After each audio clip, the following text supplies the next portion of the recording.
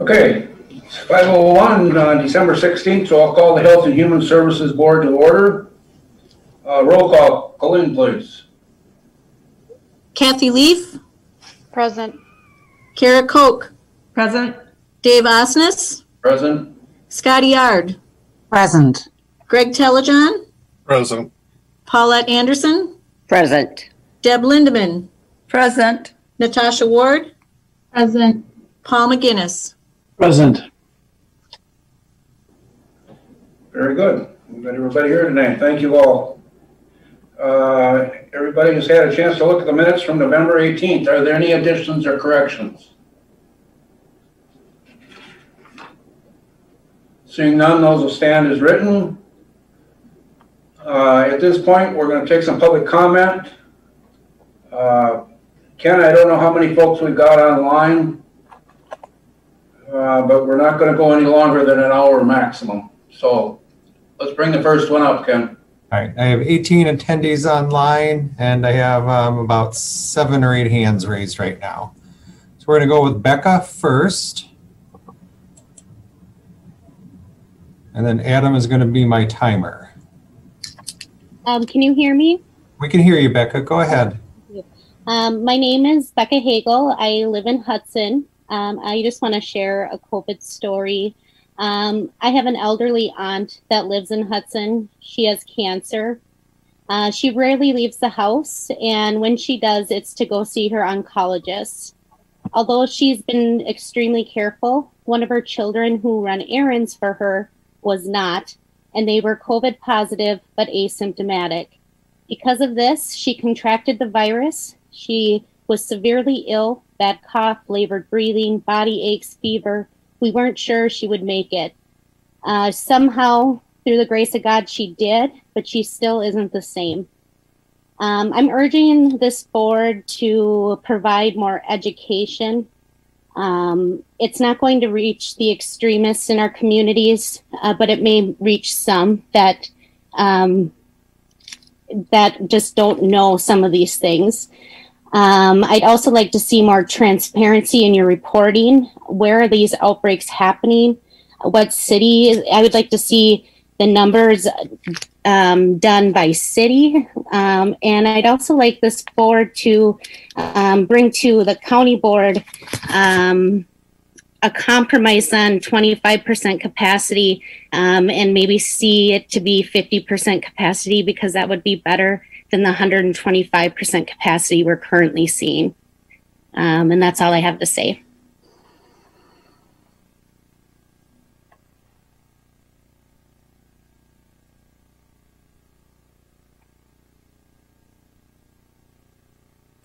Okay, next up we have Nancy Christensen, sorry. Hi, my name is Nancy Christensen, and I live in downtown Hudson. I would really like to support our local restaurants, but at this time they are at a maximum of about 125%, and no masks are being worn within these restaurants. I was wondering if you could present to the board of a 50% capacity within the restaurants and the other businesses. I really would like to support our community and our businesses and keep them open, but I can't even walk downtown on the weekends anymore because of how many people are in our town without masks, because there's no mask mandate. And when you go on social media, you see pictures of packed bars. My city is really unhealthy right now, and I would really, really appreciate it if there could be some kind of mandate followed, or some kind of ordinance so that people are required to wear masks in a business, in a public, or in any of the businesses in Hudson. Thank you very much. Thank you, Nancy.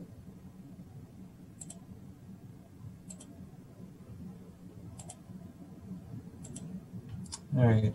And remember, for any of the new attendees that have arrived, if you use the raise hand feature to get into the queue for public comment, the chairman has said that public comment will be limited to 1 hour this evening. Next up is Susan Van Meel.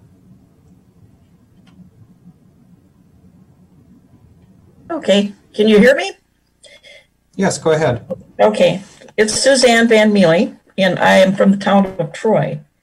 I would like to see you take another crack at an ordinance that's similar to what they have in Pierce County, where they've given authority to their health officer, and they also have enforcement ability because what happens is that when there's a violation of their ordinance, what they do is they give a business or individual a certain amount of time to comply. And if they don't, it's $500 a day.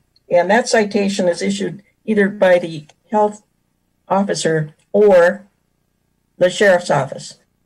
Now, if you limit it to that, where you're not, pulling people off the street for not wearing a mask and that sort of thing, you could manage that by, I'm sure you have the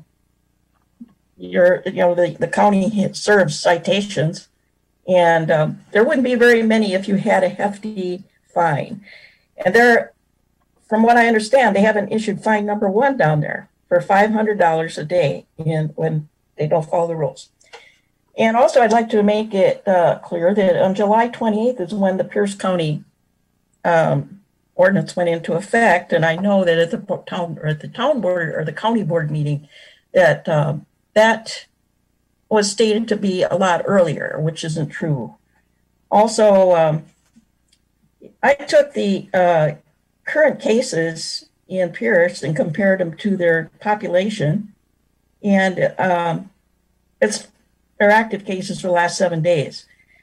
I don't know how we calculate it here, but I think it's more than 7 days. If you made it 14 days, you have 1 out of 83 persons here that are in Pierce County that are walking around with, or could be out in public, act with a confirmed active case and spreading it. And in our county, that's 1 in 38. It seems to me that they have 2 minutes. Okay. Thank you, Suzanne.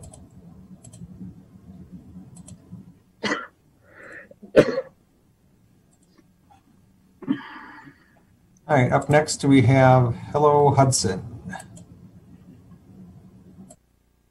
Hi, can you hear me? Yes, if you could just state your name for us. Yes, my name is Renee and I am from Hudson, Wisconsin. And I would just like to say that I think that you guys should look at bringing free testing sites to Hudson, because we have the most cases, active cases in the community, in the county, and there has not been a single free testing site available, and it costs $300 for us to be tested in Hudson if we don't have insurance. So I think that's where you should go with that. Thank you. All right, thank you, Renee.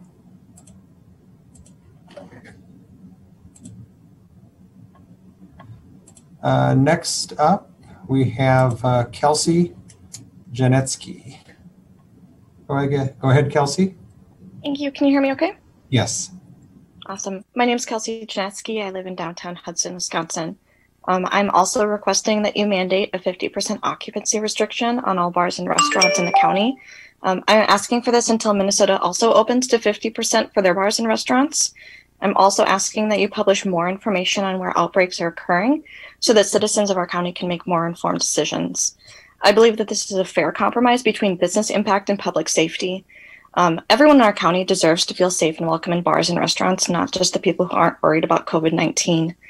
As a resident of Hudson, I've seen the effects of overfilling bars and restaurants with both COVID and public safety. We saw the tragic death of a Minnesota resident recently, and our police chief spoke about the overwhelm of his force.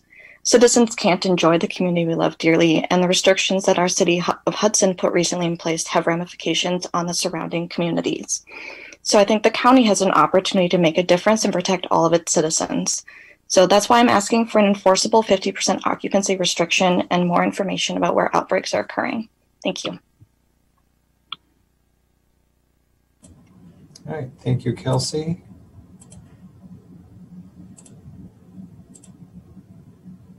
Up next is Sarah Yakub. Go ahead, Sarah. Thank you to the board and for giving the public an opportunity to speak. My name is Sarah Yakub. I'm a resident of Hudson. I am also asking that the board take another crack at the ordinance. We heard from another of board members talking about letting people do the right thing. Paul Burning said some nice words, and then he went out and partied at the bars thereafter in celebration. People are not doing the right thing. The bars are packed, as you all know or should know, and it's short-sighted. We're talking about liability to the city. We're talking about liability to taxpayers, increased police costs, liability to business owners. You know, we are the hub for drunken debauchery because we're surrounded by places that have decided to be more responsible. So everyone who is irresponsible is flooding here because it's a free-for-all. And that is going to keep raising costs for us as taxpayers, and again, increasing liability. If you all have an opportunity to take a look at something called game theory, when you're dealing with bullies, there's no set of words that you say in the right tone that makes them cooperate. They're not going to cooperate until they have to. So I'm asking you as local leaders to stop cowering to the loudest irrational group among us. You are entrusted to lead and to figure out what is a rational response to a pandemic and what is an irrational response. And right now I'm watching our county cower to irrational responses. Thank you. All right, thank you, Sarah. Up next is the Collins family.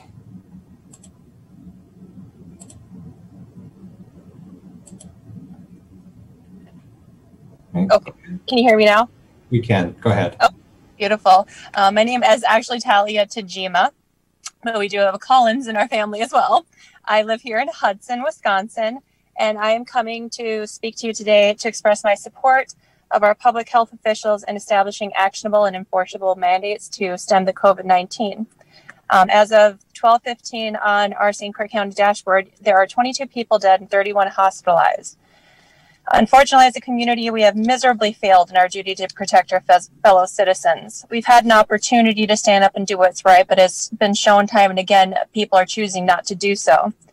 Benjamin Franklin, one of our founding fathers, whose words I'm sure we've all often heard being woefully misquoted and misapplied in supposed defense of my quote-unquote rights, wrote a letter in 1773 to Dr. Benjamin Rush, stating in part that he had observed people who had often caught cold from one another when shut up together in closed rooms, coaches, etc., and when sitting near and conversing so as to breathe in each other's transpiration.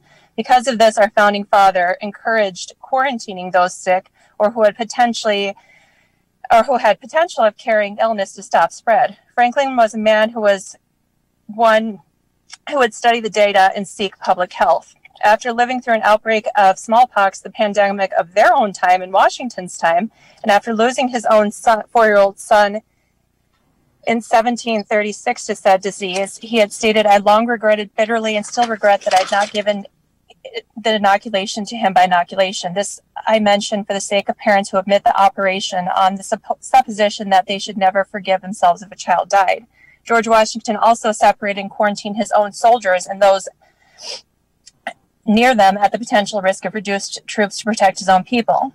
With that being said, I would like to see an ordinance in place that could reduce business, public bars and restaurants capacity to 50% to save the lives and stem transmission. I would also appreciate seeing some kind of notice to public of outbreaks occurring so that we as citizens can make an informed decisions on where we can safely purchase goods while reducing potential risk of exposure to ourselves. You will hear the voices of loud bullies who will use... Sorry, that's 2 minutes. Okay. Thank you. Thank you very much.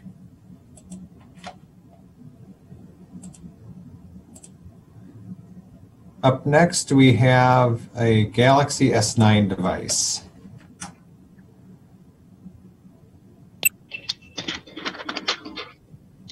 Hi, it's Lynn Betzel here. Sorry. Okay, I had to get out of the room. Sorry about that. I was wanting to inform the board and our county of an event coming up, which will be a coordinated with our administrator here, Ken Witt, a listening session on Wednesday, December 30th from 6 to 8 p.m. This would include panelists such as a holistic nutritionist, 2 chiropractors, a pastor, a medical doctor, a lifestyle coach, and a mental health provider, all with the purpose of informing our citizenry of other things we can do to help stay safe, stay healthy, besides focusing on putting down heavy restrictions on our personal behaviors and fining and controlling, such as through the ordinance. This would be a chance for the panelists to share their points of view for about 10 to 15 minutes each, and would include a question and answer at the end. It is in hope that we would be equipping our citizens with information that they may not hear anywhere else, help us as a community to come together instead of separate us. We have the same goal. We want to be healthy, we want to be strong, and we want to be positive, and we want to begin trusting each other again. And we look forward to working with this committee, and we appreciate the opportunity to have this listening session, and we hope to have some of this information shared on a flyer that will be sent out to the entire county the second week of January. And again, we hope that they will include some of the information that we share from this listening session. Thank you very much. Thank you, Lynn. And I think Chair Osnes will talk a little bit about that under future items or announcements, what that listening session entails. The next public commenter we have is Moto G Stylus. So I get to say, hello, Moto. If you could please state your name for us. This is Darla Myers. I'm speaking as a citizen and not a Town of St. Joseph supervisor. I just wanted to remind people what COVID-19 means. CO, coronavirus, common cold. VI, virus. D, disease. 2019. This is a common cold virus. Unless you are God, you will not be able to get rid of this virus. And I also wanted to point out the hypocrisy of those who deflect and call others bullies. They are the very people that championed the all are welcome and never having any exceptions. And now I see them trying to exclude anyone they think might be a problem to their lifestyle. It doesn't work that way. Constitutional rights are constitutional rights. You can't be selective about which ones you choose or which ones you take away. Thank you. All right, thank you, Darla. I have 3 more in the queue. Up next is Kay Emerson. Hi, can you hear me? Yes, go ahead. This is Kristen Emerson from Hudson. I just wanted to share a story. Today I went into a local business, very physically small business, the size of my bathroom. I was paying and neither of the employees had a mask on. And I had my mask on, so I was going to pay and leave. And there was some issue that they were having behind the counter. And in the meantime, 2 more people came in, were invited in with no mask. And I was sitting there, one of 5 people. I was the only one with the mask on, and I felt very uncomfortable. I wanted to walk out. I was in the middle of a transaction, so I couldn't. A second story I have is last week in New Richmond, Wisconsin, somebody I've known for decades died of COVID. She was a New Richmond resident. She was my caregiver as a child. I've known her for a long time. I noticed after she died, and it was of COVID, I noticed that the data dashboard wasn't updated, and I'm curious about that. One of the things I'm asking for is some more transparency. Where are the COVID numbers happening? What city? And what businesses? I want to know before I walk into a business if I'm going to be in the middle of 4 other unmasked people. I wouldn't have gone in. And that was really upsetting to me. You know, there is an end in sight now. There's a vaccine. And the last time this came to you guys, I was really disappointed. I guess it wasn't you guys, but I was really disappointed with the county board and the failure to pass an ordinance, thinking that people are going to just do the right thing. I mean, I think we all knew before that didn't pass, that people weren't going to do the right thing. And it's pretty clear now that they're not going to do the right thing. And I really think you need to revisit an ordinance with mask ordinance and a capacity ordinance, because these businesses are overflowing. You drive down the cities. Sorry, that's 2 minutes. Thank you.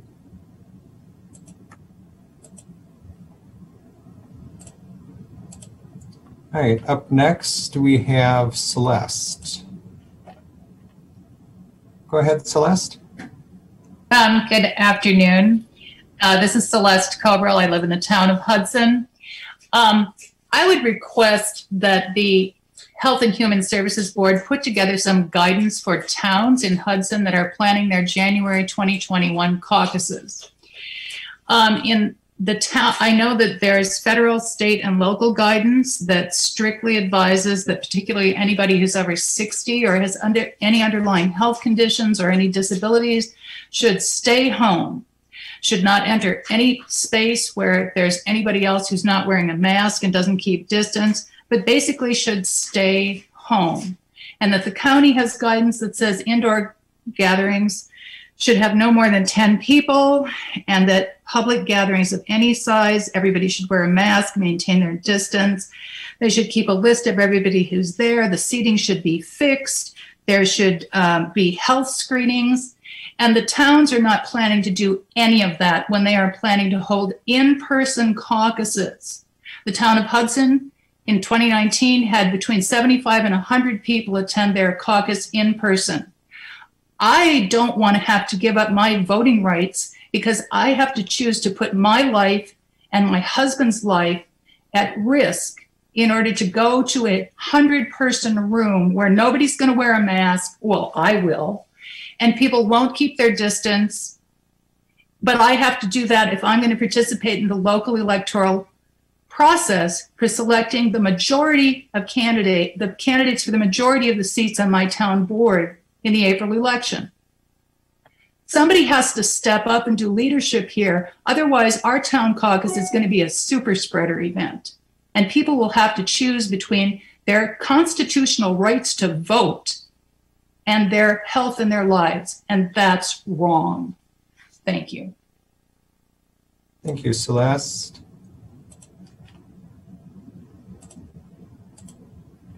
All right, up next we have Morgan Ritchie, and then I have 3 others on deck that have their hands raised. You do only have 1 chance to speak this evening. Morgan, you are up. Hello, everyone. My name is Morgan Ritchie, and I'm a resident of Hudson, Wisconsin. First off, I would like to thank you all for having this meeting and allowing public comment. I believe that we have given our community a chance to be responsible, and as we all have seen, that has not happened. And so I would very much like to urge you all to limit capacity to 50% for bars and restaurants. With the mask mandates or with the mask guidance, they're able to take off their masks for eating and drinking. And if a bar is full of people, then that just is another place for the virus to be spread. I also request that data be made public so that I, as a citizen, can make intelligent and informed decisions about my safety and the safeties of others around me. This is a serious issue, as we all know, and I would just like to thank you all for being here for us and for doing your job to protect us citizens. Thank you. Thank you, Morgan.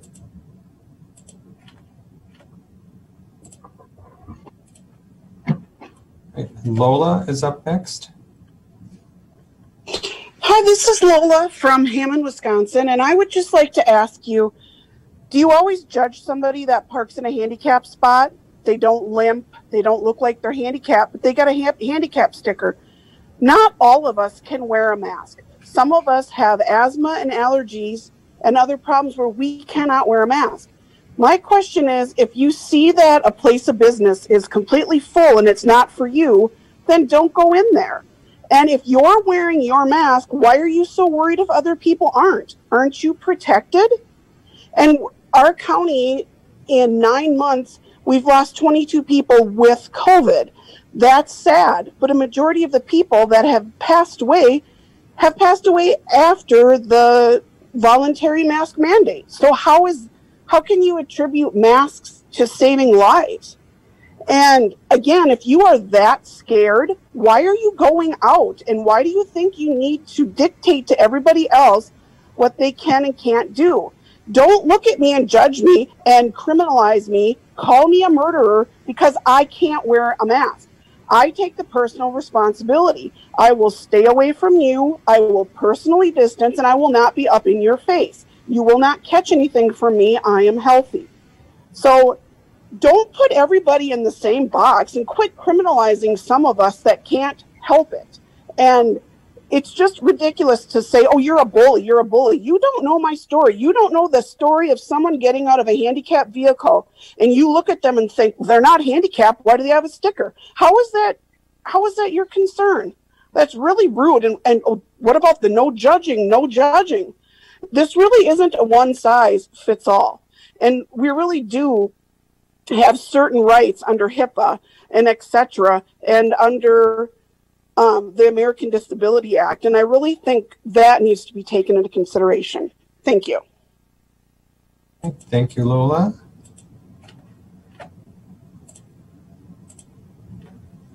Up next, we have Sarah Ligon. Go ahead, Sarah. Hello, thank you. So unfortunately, we're here again having this conversation, and I feel that I need to remind you all yet again what you would be doing if you try and implement a mask mandate or limit capacity to 50%, is that you will be attempting to deprive me of my rights under the color of law. Title 18 U.S. Code Section 242, deprivation of rights under of color of law, makes it a crime for a person acting under color of any law to willfully deprive a person of a right or privilege protected by the Constitution or laws of the United States. If you proceed with acts of intimidation or coercion, you are putting your own financial security and liberty in jeopardy. Once you knowingly and willingly violate your oath, you forfeit judicial immunity and may be sued in your private and professional capacity. And if you trespass on my rights or my property, which my person, my body is my property, if you trespass on my rights without a warrant, I will hold each and every one of you accountable in your official and private capacity. Thank you.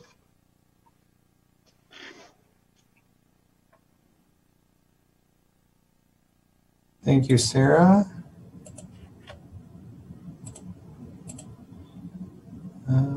Up next, we have Elise Moulter.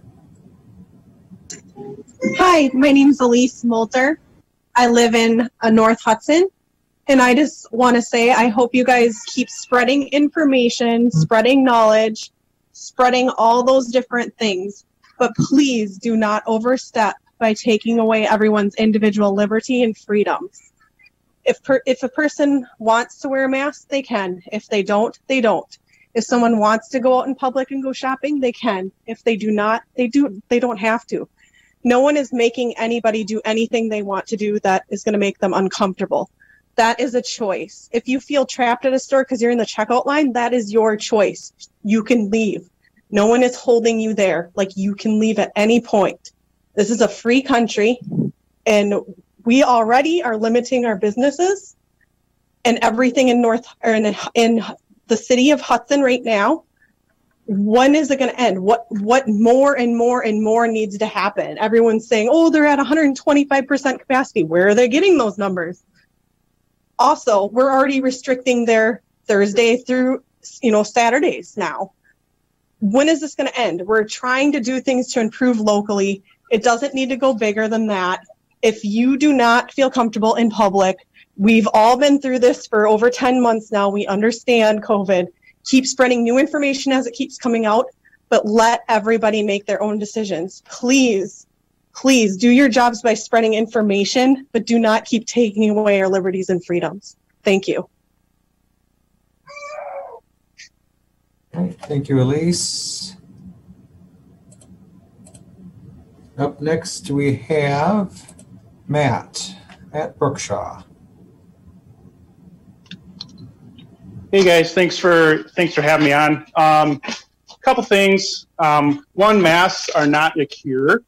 So, if they are a method of reducing the spread and people want to wear them, go right ahead. No one's judging you for wearing one. Secondly, there's several articles out there about vitamins, healthy living, different things like that can reduce your risk of infection, or if you do get infected, the symptoms can be less severe. Talk about that. You guys are supposed to be leaders. Being leaders doesn't mean you dictate the people who voted you into office. It means you provide everybody with the information, let them make their own decisions, and you go from there. So I'm against any ordinances, any mandates, restricting businesses, restricting rights. So thanks for your time. Thank you, Matt. Up next, we have Rick.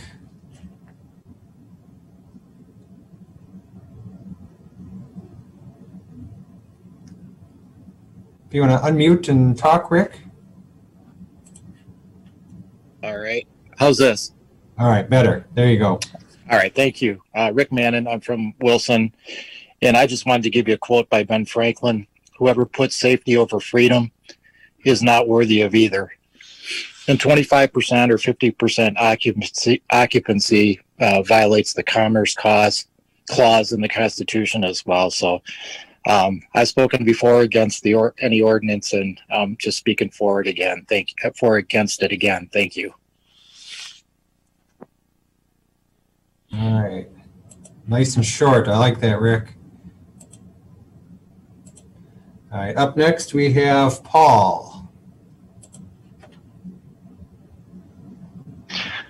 My name is Paul. I'm from town of Troy, and it kind of concerns me. I heard earlier that St. Croix County board may be hosting an event that could be spreading disinformation and inaccurate information that does not follow science. It doesn't sound like those people were doctors of epidemiology or scientists that specifically deal with viruses. I think science has spoken. I think the doctors have spoken. And I believe every one of you received a letter from every major healthcare facility within St. Croix County urging you to do something in October, and you failed the citizens of St. Croix County. I sincerely hope that you are not going to host an inaccurate information that is going to go out to the public, which some people may buy into, not hosted by doctors. I think you do need to spread knowledge. You do need to update the dashboard better. I believe the deaths on the dashboard do not reflect the deaths from St. Croix County residents that happen in Minnesota. And I'd like to see that get accurate.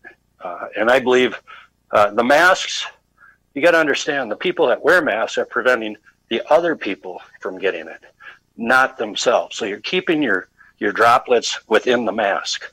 And that's the whole idea. Masks are proven. It's not against people's rights. If it was, you'd see other states, counties, municipalities being sued. Everybody around us, or many states within the United States right now, are doing the right thing. Wisconsin's not. St. Croix County's not. We do have an influx of people downtown, which brings another health risk of St. Croix County. So at the end of the day, I hope you do the right thing. I hope you rethink this listening session, and it's equal-sided with doctors of epidemiology and special doctors like the University of Minnesota doctors, maybe some Mayo Clinic doctors. And that's all I really have to say. Thank you. Thank you, Paul. All right. We have Jess up next. Hi, this is Jessica Klatt from Hammond, Wisconsin. And I want to just give you guys a reminder as you head into this meeting that as of mid-November, according to the dashboard, we have had a dramatic decrease in daily cases. We were at 144 mid-November, right around November 11th. 144 for new cases per day. And as of today, it looks like we're at about 28. So we've had just a tremendous downward trend. And since we're so case focused, we really should be talking about that as being a big win, since that's what we were focused on for so long. And then I also want to mention that we currently have a 99.56% survival rate based on those cases that we do have confirmed in the county of St. Croix. That number is also increasing, which again is such a positive. So we have a higher survival rate. We have case numbers going down daily. And since everybody was sharing their stories about COVID earlier, I want to share mine. My grandfather just passed away. He was 92 years old. He had dementia. And I'm going to say he died of COVID. And I had to crawl in through his long-term care center window. I had to crawl in through his window to say goodbye to him. I hadn't talked to him face to face in 10 months. And all I wanted to do was hold his hand and tell him I loved him. So you tell me as a board if that's right as he's dying, as he's taking his final breaths. So that's my sad story about COVID. And since you guys are also talking about COVID and mental health tonight, I'm really hoping that the damages done to people by the tyranny being pushed upon them is talked about, because I can tell you watching my grandpa die like that was horrible. And I know other people are going through similar things. So that's all I got. I just hope it becomes a topic of conversation since you guys are the leaders in our community. Thank you, Jess. All right, Michelle, you are up next. Hi, this is Michelle Dennison from the town of Hudson. And I'd like to state, first of all, like Jess stated, that COVID cases are going down. This is not an epidemic. Flu is apparently non-existent this year. Are we going to panic every year when the flu returns? In case we did not know, in 2018, there was a huge flu epidemic where in California, they set up tents outside hospitals to accommodate the overflow. Incidentally, the AMA has retracted the statement of opposition against hydroxychloroquine. We need to start prescribing that. More studies are showing that the PCR test is thawed, and as approximately as high as 97% of false positives. I would also like to say that doctors are starting to report many cases of bacterial pneumonia because of the masks. Finally, I'm tired of the violations of the ADA Act, and I'm tired of the discrimination against people who are unable or choose not to wear masks. Thank you. All right, thank you, Michelle.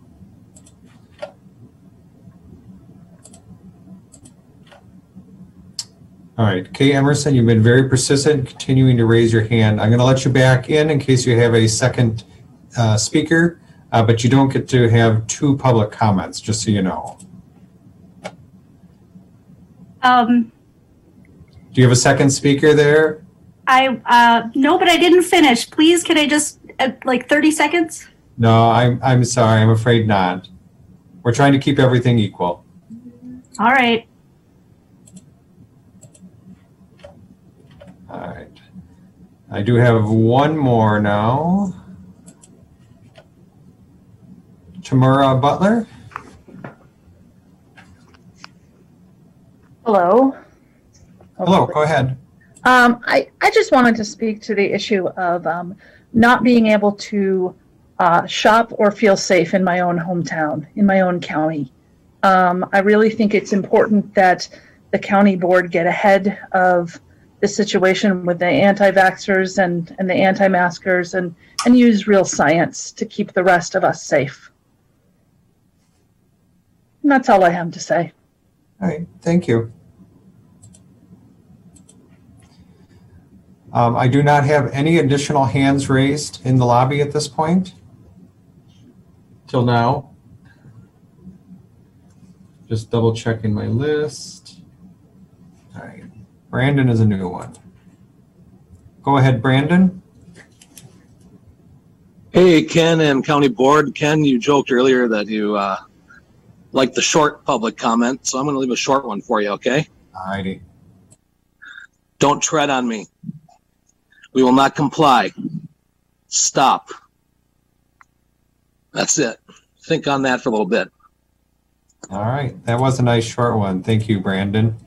Do we have any others that need to make a public comment tonight?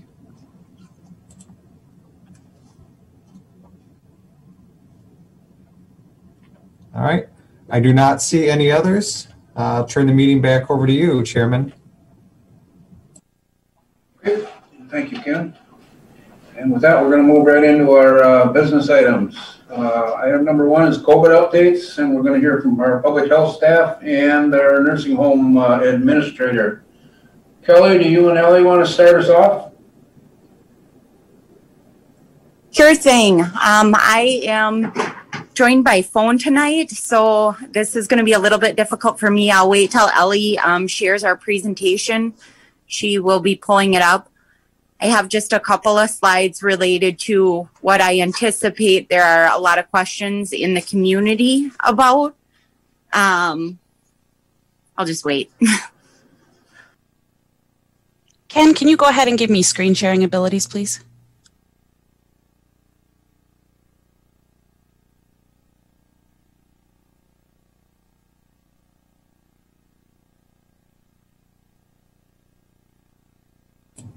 There you go, Ellie. You should be able to now.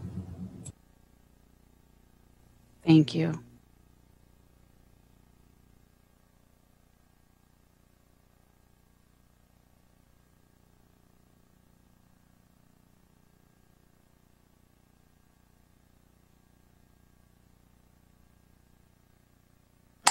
Okay, perfect. Thank you. So yeah, we wanted to just update you a little bit and thank the board and administrator Witt for the extra support that we have received through our to our health department during the beginning or throughout this response. We are a small health department of under 17 staff pre-pandemic, and we have increased our FTEs exponentially. I wanted to have all the numbers, but again, my computer crashed last night and I was unable to get that fixed today. We have a variety of expertise and people coming in that we have trained to the best of our ability with limited resources related to just workforce training. We had to come up with a lot of those things on our own. We do know the State Department of Health has also increased staffing capacity, and they are helping local health departments do contact tracing. We have been pretty fortunate that we have been able to handle most of our cases and the influx of our cases with the St. Croix County staff and the staff that we have brought on since the beginning of the response.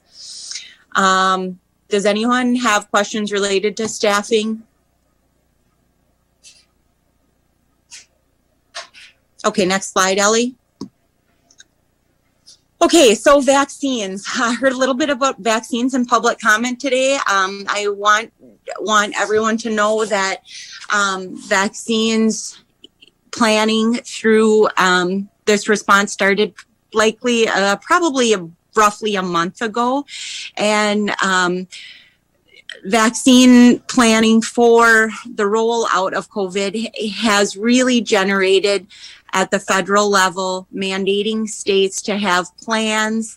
And as locals, we have had plans since really before H1N1 happened in 2009. Our health departments, public health preparedness specifically, have designed plans. As St. Croix County Public Health, we are members of the Western Wisconsin Public Health Readiness Consortium, which focuses on public health emergencies, exercising and practicing for responses, whether they're communicable disease related, whether they're natural disaster related. This is all role that we play in public health.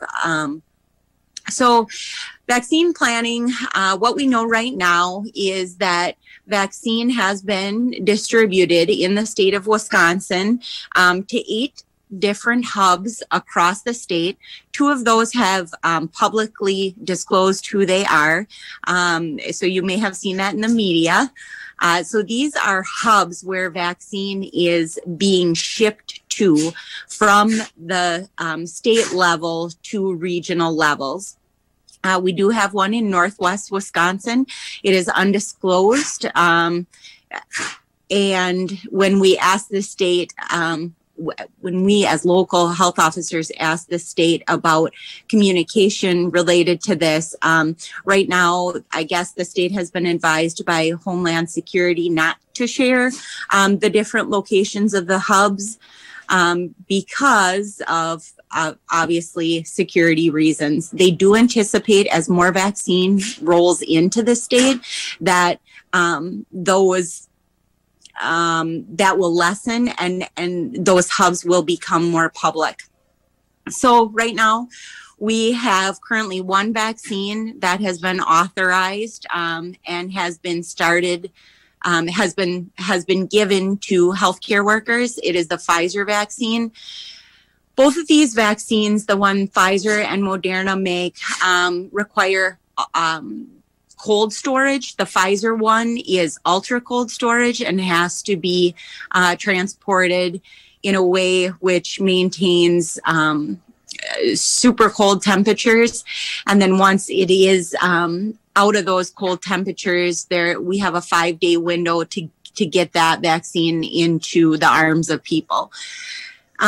So that's a little bit about Pfizer. I was on a national call last week where I heard probably some of the most informative information related to vaccine planning across the nation.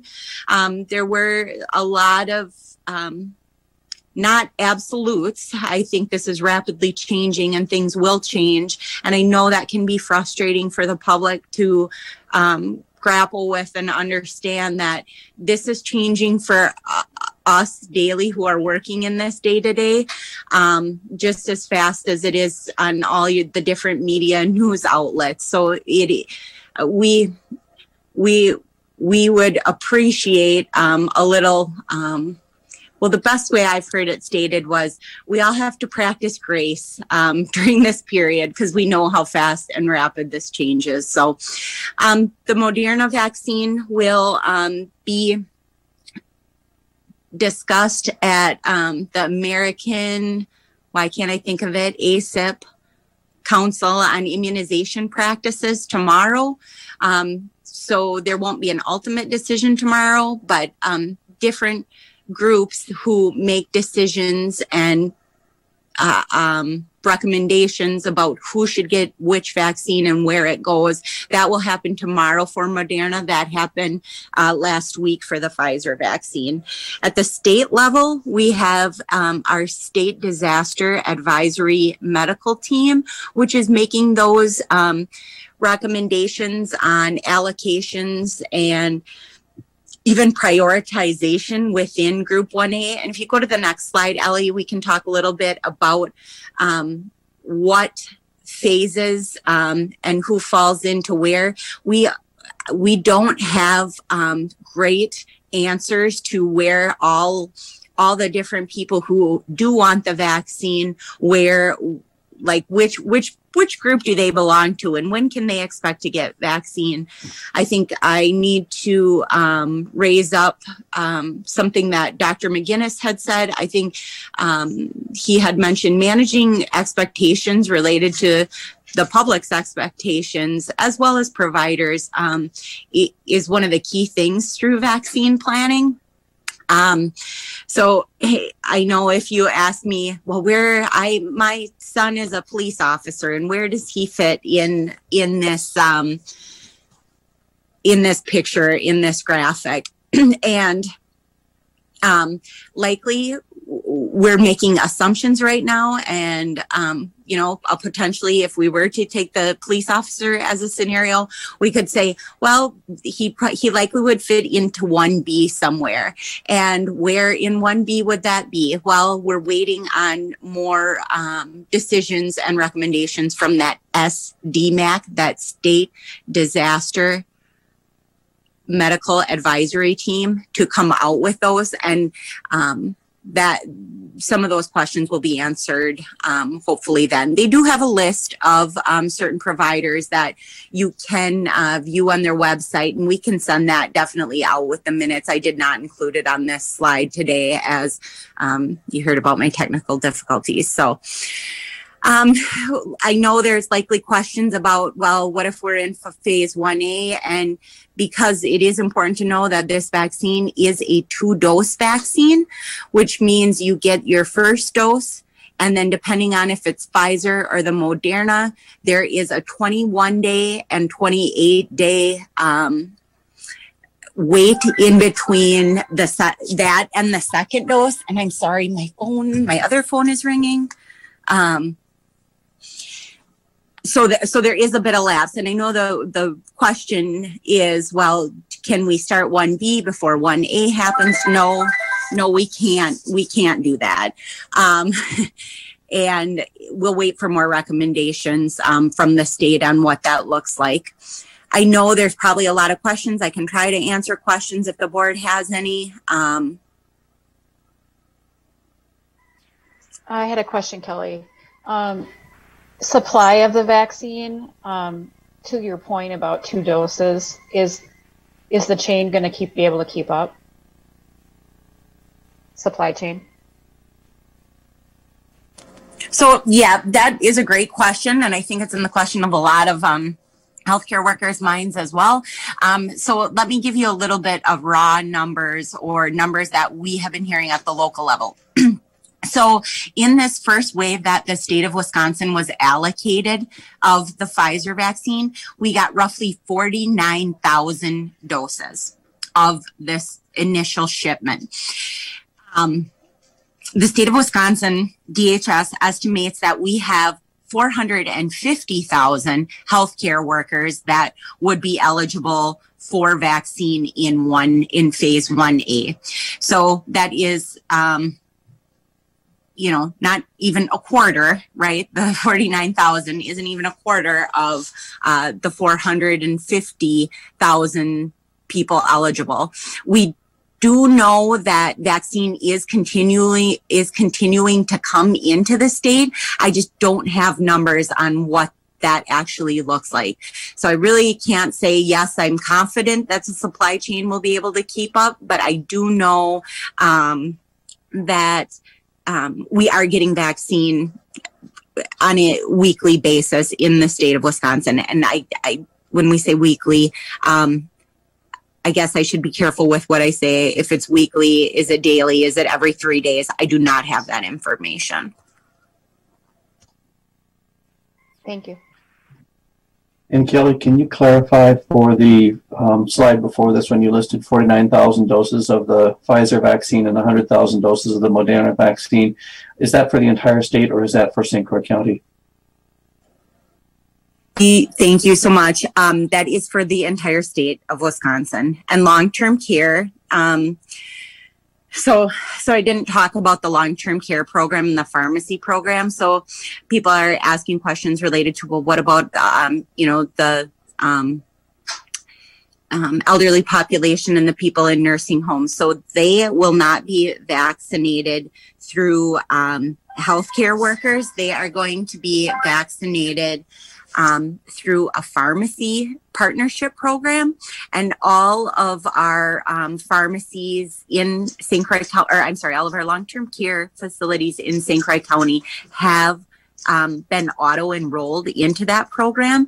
So that we were told by state DHS vaccine administrator on a call Monday that we can anticipate long-term care facilities getting vaccine by December 28th to start vaccinating residents and their workers.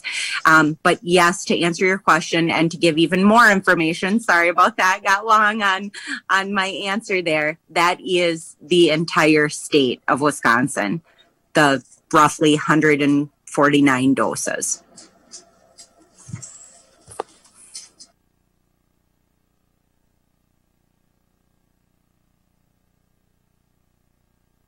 If there aren't any more questions about vaccines, we will, Ellie can take over and discuss data. I heard a lot of comments in public comment related to transparency and data, and I hope you are all excited to see this new data set and how much more information we have on there. Maybe not exactly some of the addressing all comments that we heard in public comment today, but we will work towards meeting everyone's needs. That's a hard thing to do in a pandemic, but we want to be transparent with data. Data is getting very complicated. And I hope Ellie discusses a little bit about what is currently being displayed on our dashboard as our numbers. Well, she can talk a little bit about confirmed cases and what they mean versus how many positives we actually are getting in St. Croix County in a day. All right, Ellie. Thank you, everyone. Thanks, Kelly. So I am on this evening usually with a presentation for the board and those attending the meeting tonight, but instead I am going to share with you our new St. Croix County dashboard. We have developed this dashboard because we knew that our current dashboard did have limitations and we wanted to improve upon the knowledge that we were sharing and the information that we had related to COVID for the community. So this dashboard will be, the link will be shared shortly. With our goal is at the end of this week. Before the end of this week, we will transition to this new dashboard. We want to just make sure all the technology pieces are in good working order. And then the current dashboard will contain a link to direct you to this new dashboard should you have that current dashboard bookmarked and want to change that information. Okay, so on this first page of the dashboard, you'll see kind of the COVID-19 summary. Now, this data is current as of 12/15, which is yesterday, and that will be a continuing trend in that the dashboard will be updated. For example, today, for the data for yesterday, because we want to have the full complete data and then update the following day with the day prior's data. So you'll see our total number of cases. Now, if you notice our current dashboard, that total number of cases is 4,983. And here it says 5,748. Well, these are true COVID-19 cases, but we have included we have included all individuals who have tested positive for COVID-19. And what is different is that we have also included the individuals who have tested by antigen testing. This is a growing trend in testing in our county, and it is called the rapid test type of testing. Okay? They were not included previously because according to the DHS, due to the rapid test, and more information is linked on these types of tests, these antigen tests are classified as probable, where a PCR or an NAAT test, they are molecular tests and they are confirmed. more information on that in subsequent slides. We then have our current percent positive, which is our testing percent positive. This is going to be updated weekly. And then we have our current hospitalizations. Now, these are current hospitalizations of patients admitted in Western Wisconsin hospitals. I'll explain a little more. We have full in-depth. So this is just kind of the snapshot and 22 total deaths. So then, as you can see across the top, I don't know if you can see my mouse, but you can link all of these across the top page. Those are all links for you for the next page. So if we go to our current status, as of 12/15, we did have 46 residents who tested positive on 12/15. 29 of those were molecular tests. So that PCR test, that NETT, that consideration of confirmed. 17 of those were positive antigen tests, that rapid test consideration probable. And then 63, though, is the 7-day average of residents testing positive. So these are all new residents. These are all new individuals. We are not repeating. These are no tests, no individual testing positive has been included twice. These are all unique individuals that we are counting. We always include a 7-day average because that is kind of the smoothing of the curve. It doesn't jump up and down with the daily variance. So you can see here it is the smoothing of the curve. What this dashboard does is you have the ability to remove and look at how antigen testing has been going. Now this graph, as you can see up here, is the past 30 days.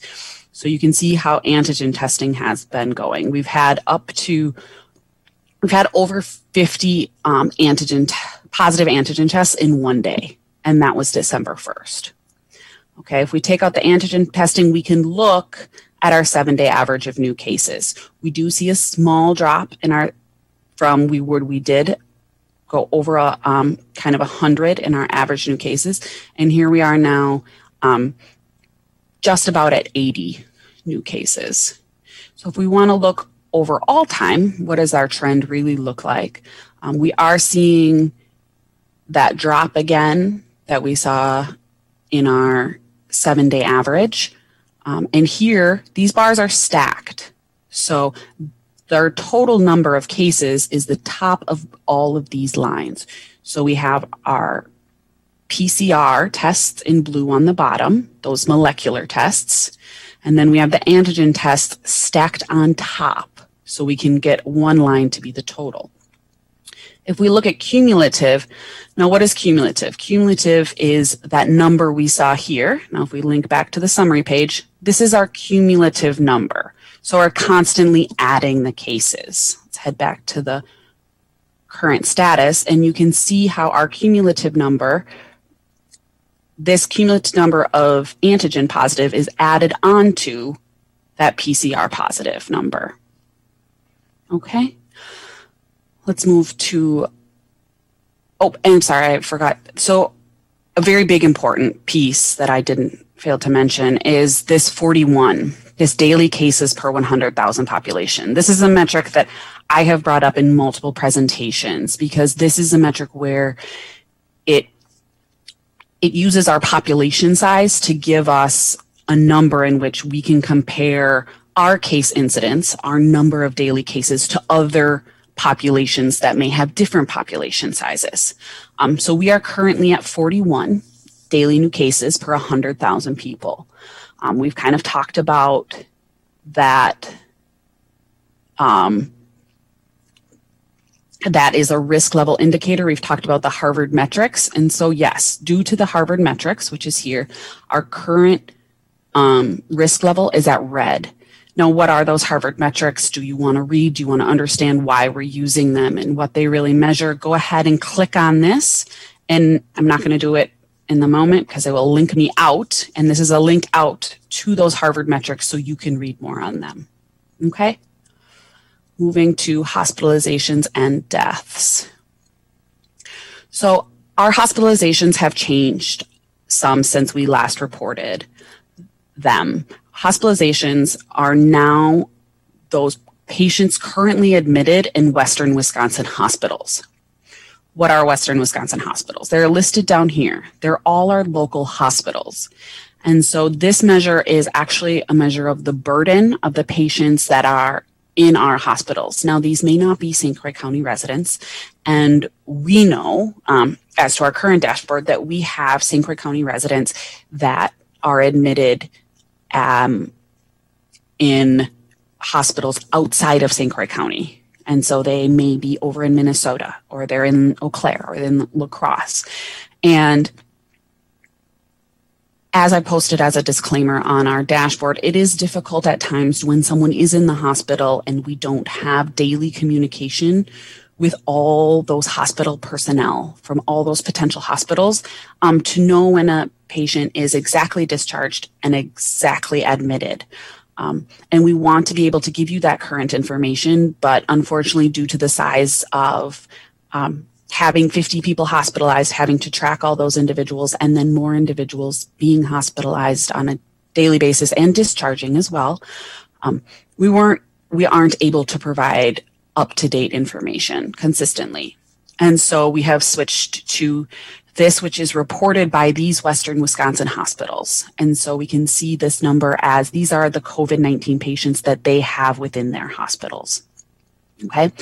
And then this is another look at just availability of our local hospitals, which you can see in the inpatient beds available. We're currently at green, which is 10 plus beds available. And then the Twin Cities metro bed capacity. What is kind of their availability should someone need to be transferred to the metro area? That Twin Cities metro is currently at a yellow. Okay. The other side of this piece of the dashboard on this slide is the deaths.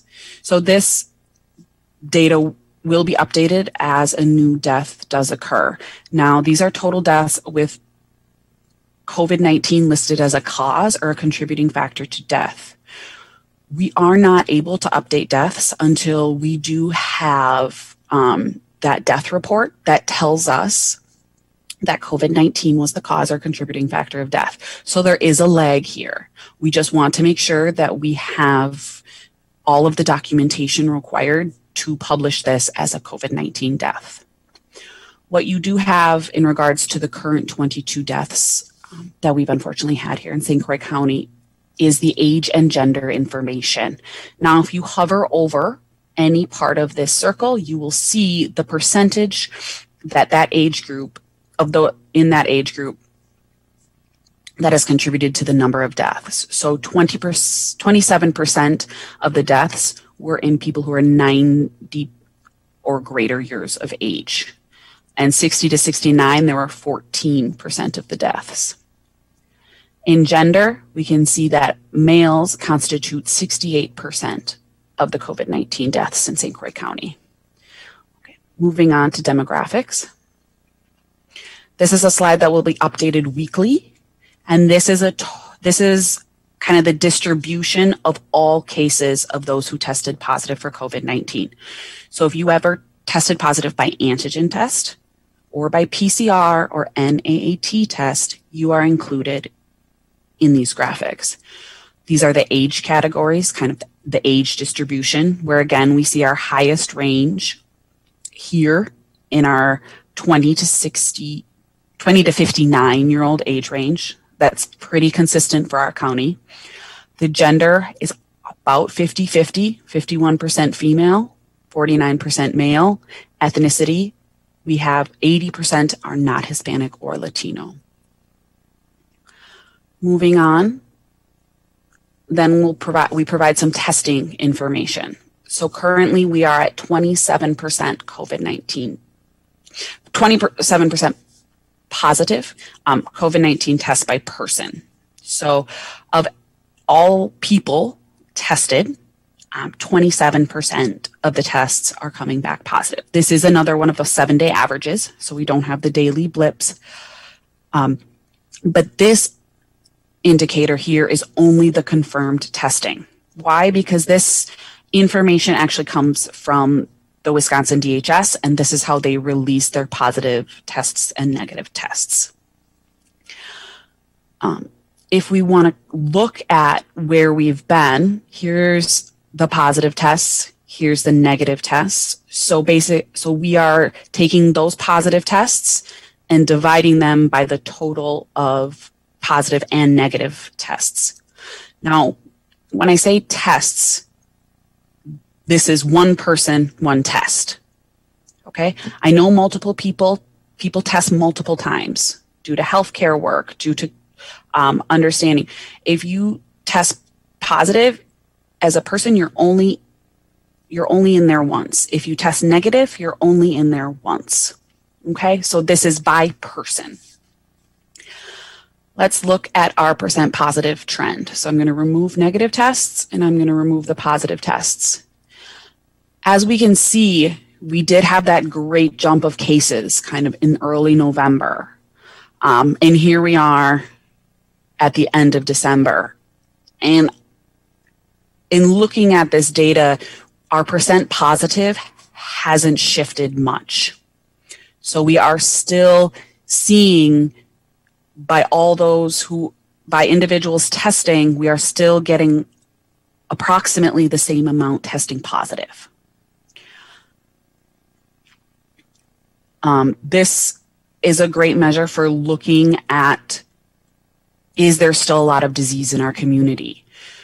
Because if we have a large majority testing positive, as I've mentioned before, that means that we're obviously not capturing all the disease in the community.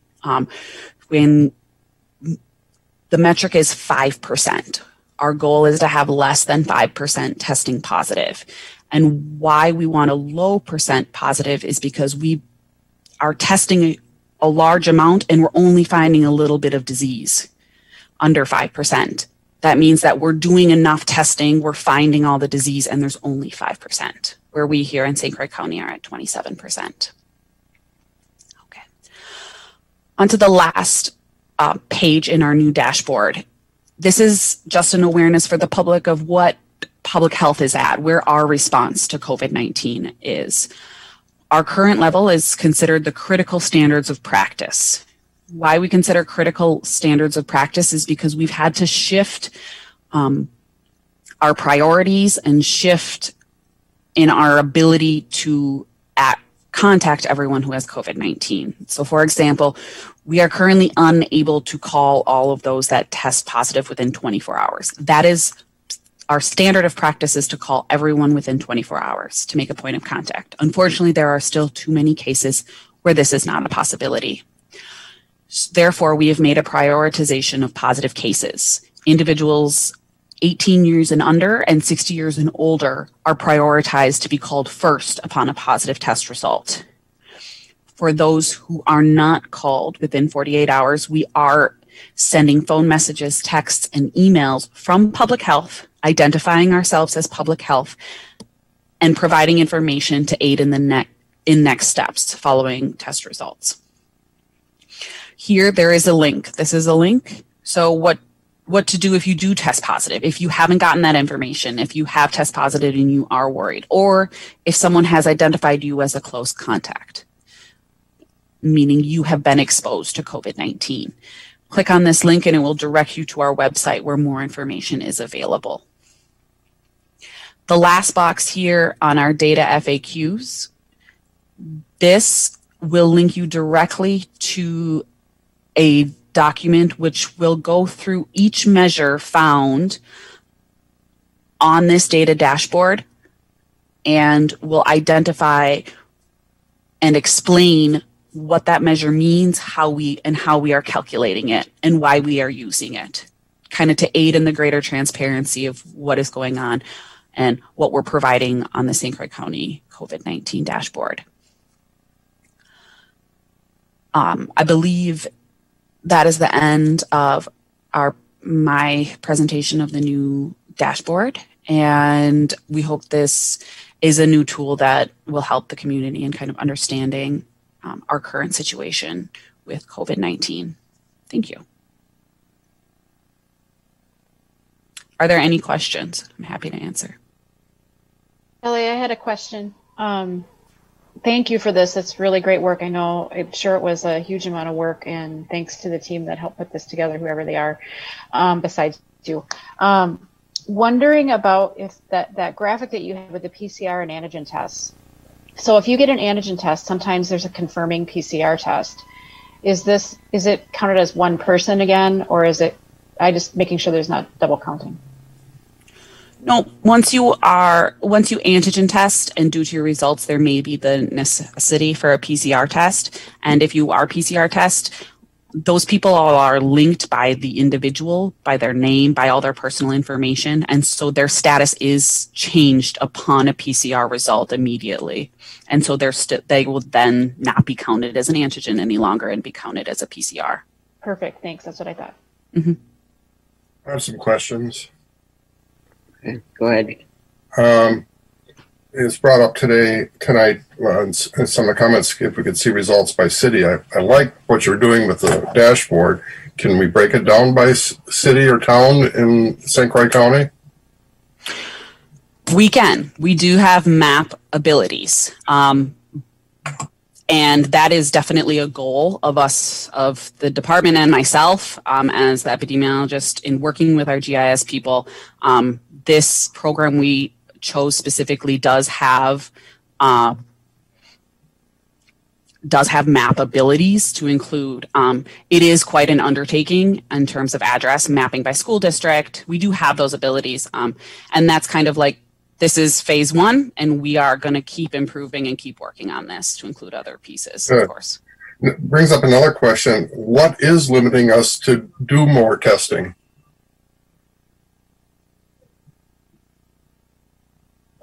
I can try to take that one a little bit.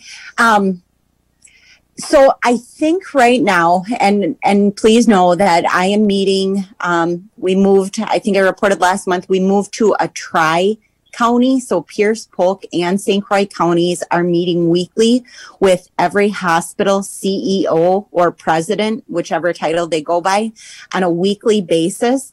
And all hospitals have reported over the last 2 weeks, they have seen less and less people showing up for testing. We know also in our community Wisconsin National Guard testing sites, our numbers have dropped. They've dropped at the state level upwards to 10 to 11,000 average tests per day. So we know testing, like the need or the people seeking tests has dropped. So your question is a good one. And I don't know exactly how to answer it. Dr. McGinnis, do you have thoughts on that you want to add? I think, there's obviously a couple big factors. First thing is just access to testing, and I think that has indeed improved with the availability of the University of Wisconsin River Falls, although that may be going away in January, and also through the WING, which is the Wisconsin National Guard testing. That's the free testing that's cited throughout the county. Also, the capacity within hospitals and clinics has improved. There can be a charge for that, and it's generally covered by your insurance, but that gets into a whole other realm of things. The long story short, I think, is that if we truly have a dramatic decrease in the number of folks who are ill, that would be wonderful. I'm concerned that a lot of people who are having mild symptoms are not getting tested, and so we're missing cases and the ability to ask people to isolate or close quarantines or close contacts to quarantine. So that's the thing we don't know. Is it just people aren't going in, or is there truly a decrease? The data would hint that maybe there's not as much of a decrease as we would like to see, and the drop off in testing is a concern. And one other thing, somebody also commented about not being able to afford the testing, and you just mentioned that, Paul. I thought there was supposed to be free testing if you have symptoms, no matter what, if you have insurance or not. Yeah, so, and I don't know if Dr. McGinnis, did you want to address that? Sorry, I didn't mean to interrupt. Go ahead and take it first, Kelly. Sure. So there was a federal program, and there's also a pilot program for the states that providers, clinics could apply for and then get some reimbursement for the cost of the test. And our facilities, 2 out of the 4 in St. Croix County have done that. The WING testing that both Dr. McGinnis and I have talked about, the Wisconsin National Guard testing, that is going to continue until March 4th. New location, Baldwin Highway Shop, the county's property, will continue every Thursday, and that is completely free testing. Well, just one anecdote, I guess. I know somebody who went to Menominee to be tested, and got the total charge for the test was like $1,300. I don't understand the cost at a hospital or a clinic for $1,300. Her portion was dropped down to about $100 because of insurance or whatever, but still it's $100. But where's the $1,300 come from? Well, that all depends if she had a visit with a provider. I'm not sure which health system. No, I know it was not a provider. It was a testing clinic at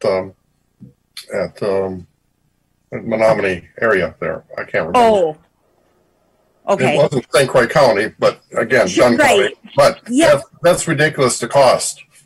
Yeah, I agree with that. And I do know clinics are all working, through their financial pieces and their mechanisms to try to recoup some costs related to whether it's a provider I understand in this particular instance, it wasn't a provider visit, but they can charge certain amounts for all kinds of different services rendered, whether it was even a telehealth consult or whatever. And that is frustration. I'm dealing even on a personal level, related to doctoring. And it's really frustrating because I feel like I'm an educated healthcare professional, and insurance is one of the most frustrating things to have to deal with. And I feel like I'm kind of healthcare literate, if you will, so to speak. And I even can't understand all the different complexities that goes into, the cost of healthcare. It is definitely an issue that this country faces, for sure. Yeah. Okay. I think that's it for now for me. And I just wanted to say something quickly regarding testing. The piece about testing too is, I guess, the understanding of kind of the buildup when there was a lack of testing, that people only went to get tested if they were symptomatic.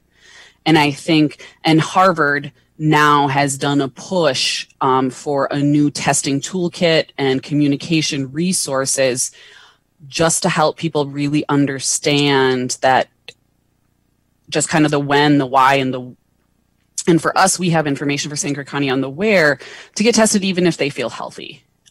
And kind of, I think there's more messaging that we can do to provide information that it isn't just a symptomatic testing need as well. I have a question. Is there any push in Wisconsin? Are they going to have, like Minnesota has the at-home test kits? Are those available in Wisconsin at all? Has there been any talk about that? Kelly, do you know? Yeah, we have talked about it with the state on multiple occasions, specifically even with the same vendor that the Minnesota Department of Health went through. They're a company called Vault Testing. And the state of, we actually met with Vault Testing as a region just to try to understand kind of the different tests they had available and services. When we found out through that demonstration with Vault that they were also in talks with the state of Wisconsin, but we did find out the state of Wisconsin is not pursuing that particular provider. And at this point, I do not believe, we have not been made aware of any efforts to increase home testing in the state of Wisconsin. It may be happening at a state level we're just not aware of, but at this point, I don't know of any.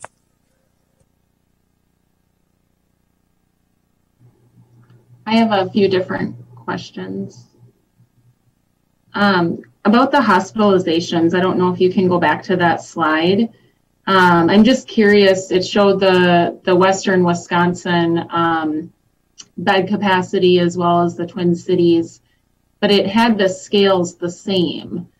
So the green level, the yellow level were the same. And I'm just curious how we're figuring that out, because it seems like ICU bed capacity in the Twin Cities we would be more concerned if they only have 4 beds left in all of the Twin Cities because there's a denser population there versus 4 in the western Wisconsin area. Can you maybe just say more about that? Yeah, I can. That was copied, I think, inappropriately from the western Wisconsin bed region. And this is a metric that we are getting from the western Wisconsin kind of consortium themselves. And so Kelly knows more. Can I just, and I'm sorry to interrupt you or cut you off, Ellie. I just want everyone to be aware, this is not from our consortium. This is specifically, I have reported the hospital's chief nursing officers have asked from the Tri-County, Pierce, Polk, and St. Croix to better understand each other's bed availability. So that is exactly where this data is coming from, specific to the Western region. It is coming from a dashboard that Alina had set up and is coordinating for all of the hospitals in Pierce, Polk, and St. Croix County. Sorry, Ellie. I think that's excellent, and I'm really glad to see that. I think it's important information, and it helps us understand, obviously, what our capacity is. I guess I'm just not quite understanding, though, maybe the scale, because the scale of Western Wisconsin beds versus the Twin Cities beds, I would think would look a little bit different. So maybe if you can say more about that as well. They do, and I think, I'm sorry, I may have spoke too quickly. It may have been, I think it was an accidental copy as we were adjusting the dashboard. And so in creating anything, there's always why this isn't launched to the public yet.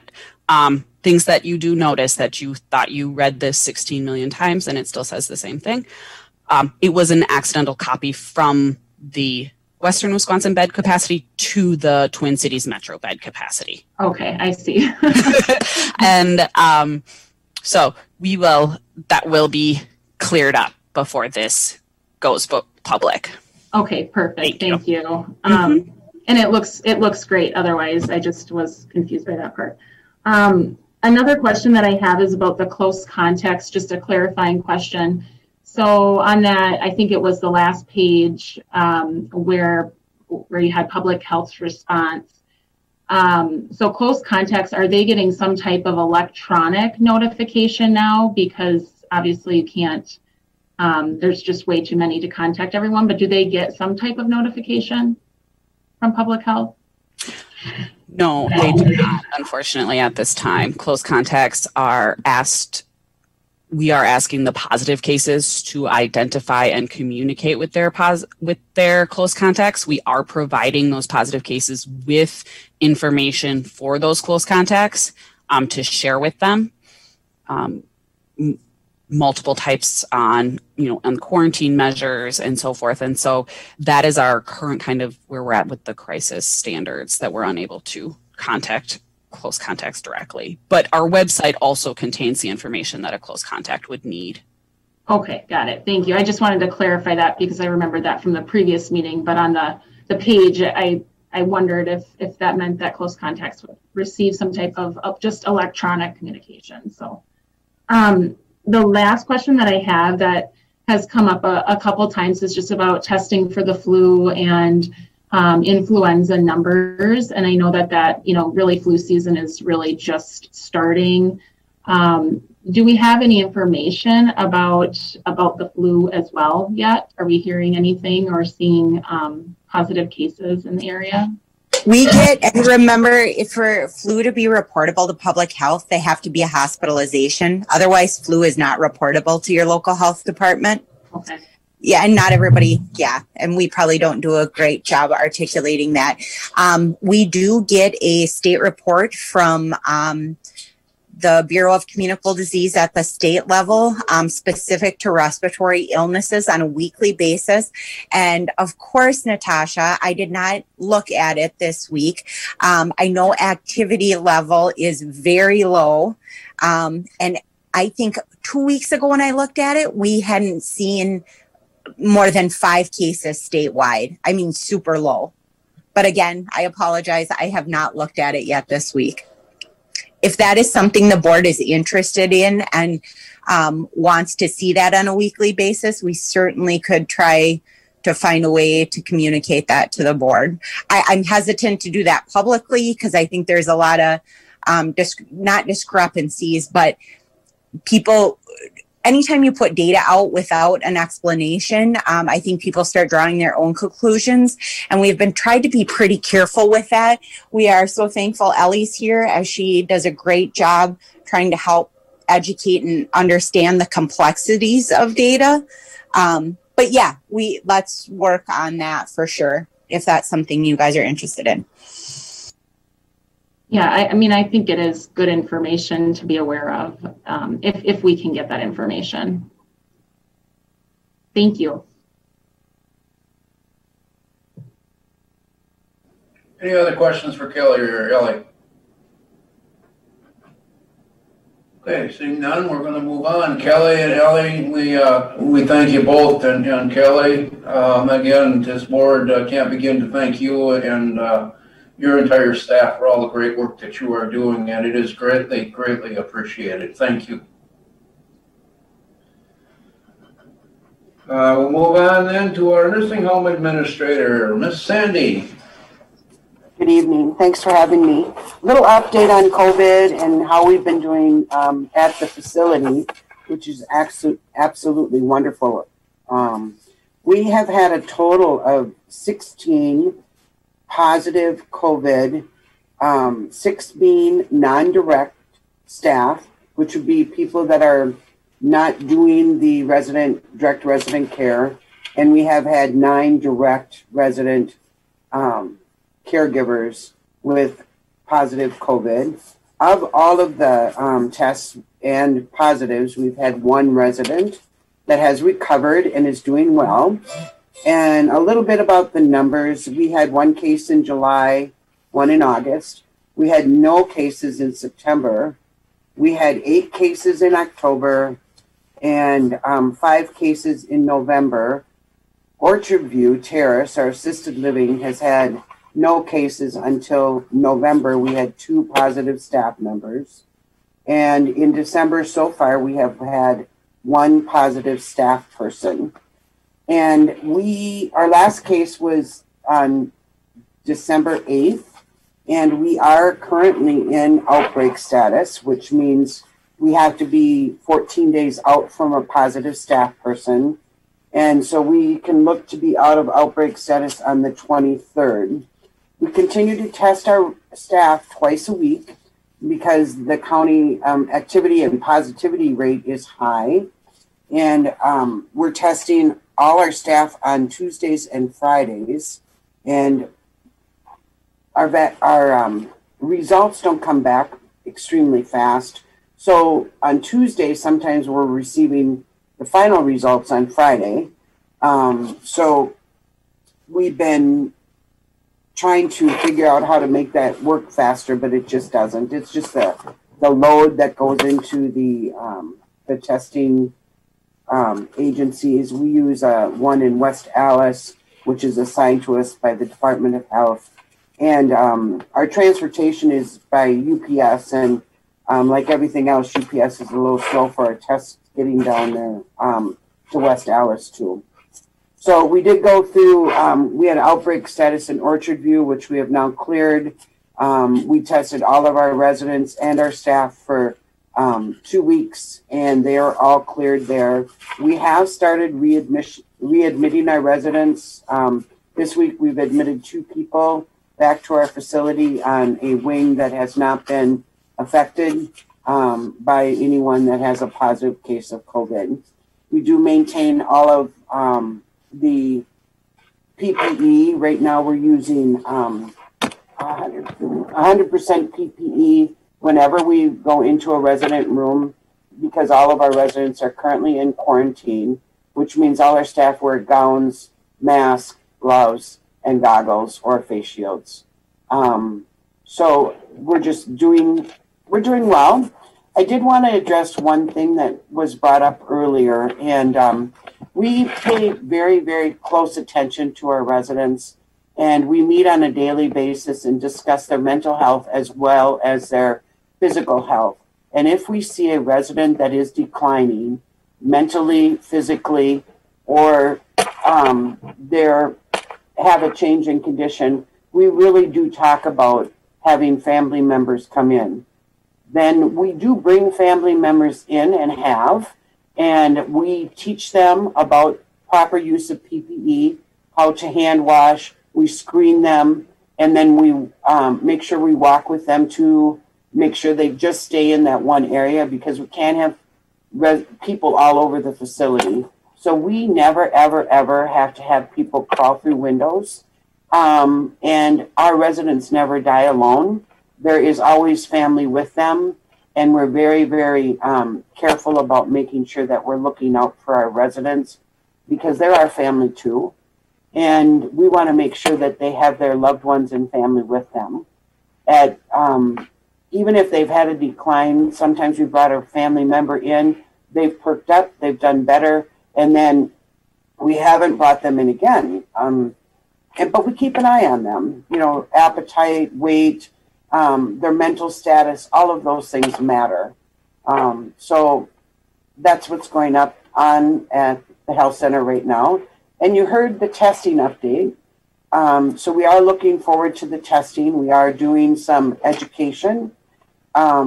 Every week I've been doing some education for family, and we are trying to work on some more efficient way to send out information for our families, and so they can get things quicker because of the new digital age. So we are working on some of those issues. Does anybody have any questions? I'd just like to say thank you for all the work you're doing and all the care you're giving the residents there. We really appreciate it.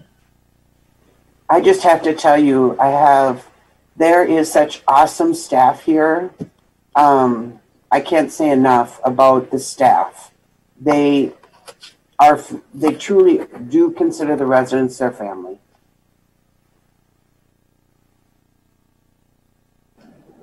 And Sandy, do you folks still do the temperature test on each shift as the employees are coming in? Every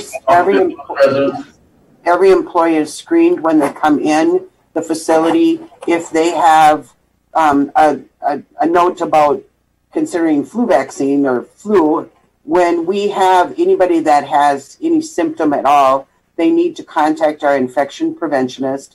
She talks with them, and we have had people tested both for influenza and for COVID to make sure that we are not dealing with influenza, because that does actually spread throughout a facility pretty quickly too. So we also screen every one of our residents every shift. We do an assessment on every resident every shift. We do temperatures on them every shift. Even though right now that isn't a great indication, they're finding that temperature is more when you're in the more active stage of having COVID. But we are continuing to monitor everybody. So I think that's why we're catching things so quickly. The combination of the testing and the combination of, if anybody has any symptoms, they're not allowed to come to work until they have had another test, even if it's off cycle, so that we can assure that they're negative. And then we allow them to come back to work. So. Anyone else have a question, comment? Because of that, Sandy, are you able to maintain your staffing pretty well right now? We are. Right now our census is down because we weren't admitting for a while. So that's been kind of a helpful, non-helpful thing. But that has been helpful. And our staff does step up to the plate, and we do have some on-call. We have some college kids that are returning that go into the testing cycle. So that helps, because right now college is not, a lot of kids aren't in college right now. They're at home. So there was a time where we were a little concerned when we all of a sudden had 2 full-time people out on the evening shift. But we're adjusting to it, and at first when it happens, you become worried, but the staff all steps up. We rearrange things, we rearrange workloads, and we do have a staffing plan in place. So, anyone else? Well, Sandy, you and I well know. I know most of your staff up there personally, and you guys do a tremendous job, top to bottom. And please pass that on. How much we appreciate all the good work that they are doing as well. Thank you for being with us. I will tell them. Thank you. Okay, and with that, we're going to move on to item number 2, is a report from the West Gap regarding the housing issues. Bob, do you want to do any introductions with Miss Robin that is here? And I'm sorry it's taken us so long to get to you, Robin. Oh no, this has been fascinating. Greg, I think this might help you out on some of the questions that you had at our last meeting. Thank you, Mr. Chair, and good evening, everyone. Robin, thank you for being patient and oh, absolutely.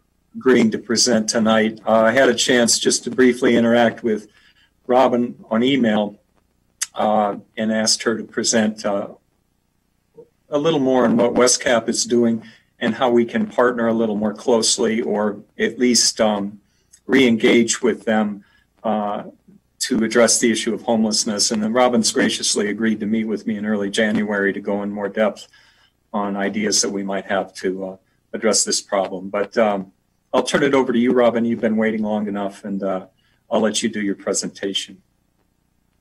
Oh, no, that's fine. And, it's helpful to hear all the information on the pandemic, because, of course, that's been uppermost in our minds as well at WestCap, and we've been doing, we've had to change a lot of the ways that we're doing things and whatnot. So it's good to hear the conversation. At any rate, I did send a PowerPoint, and I'm wondering if you have that to put up, or if I know that people got it in their packets, and I could just read through it as well, whatever works for you.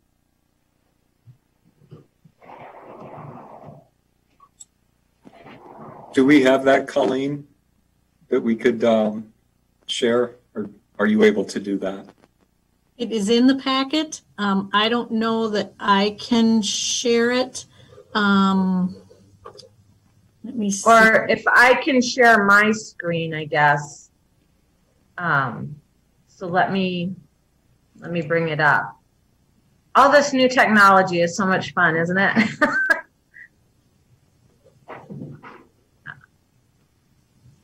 Okay. From beginning. Okay. And let's see if I go share screen. Okay, there. Can you see it now? Yes, we can. Yes, thank you. Okay, I wasn't even thinking that I could do this part, but this is perfect. All right, so West Central Wisconsin Community Action Agency is our full name, WestCap for short. And just a brief history of community action agencies so you understand them. Most are private nonprofit agencies. A few, like the Social Development Commission in Milwaukee, are a public-private combination. But we are, WestCap is a 501c3 nonprofit. A lot of folks think of us as a government agency, but we are not. And community action agencies came out of the war on poverty in '65. And there's about 1,000 across the United States, and almost every area is covered by a community action agency. There's only 2 counties in southeast Wisconsin that are not. But the purpose of them was to combat poverty on a local level rather than federal one-size-fits-all program. So our mission is to take action against poverty by developing the social and economic assets of low-income families and their communities, and by working to create a more just and sustainable society. So I was asked to talk about housing tonight, and housing is a huge part of what we do because part of the issue with being low income is not being able to afford housing. So just to give you a few statistics, in the Minneapolis metro area, which includes St. Croix, Pierce, and some of Polk County, the wage needed for a 2-bedroom unit at fair market rent is $23.35 an hour. And in 2020, the fair market rent for a 2-bedroom was $1,214. It's going up almost $100 in 2021. And then just for comparison, in Dunn County, the wage is much lower. It's $15.17, and the fair market rent is actually going down in Dunn County. And that's the Out of Reach 2020 report, which is a very informative report that comes out every year. So I'm sure that most, if not all of you, have heard about the United Way ALICE report. And if you haven't, and you haven't had a chance to look at it, I highly recommend it. They break it down by county, and they also give an overview of Wisconsin as a whole. And it's an excellent, excellent report. So the part I pulled out about St. Croix County, you can see that there's about 34,500 almost households in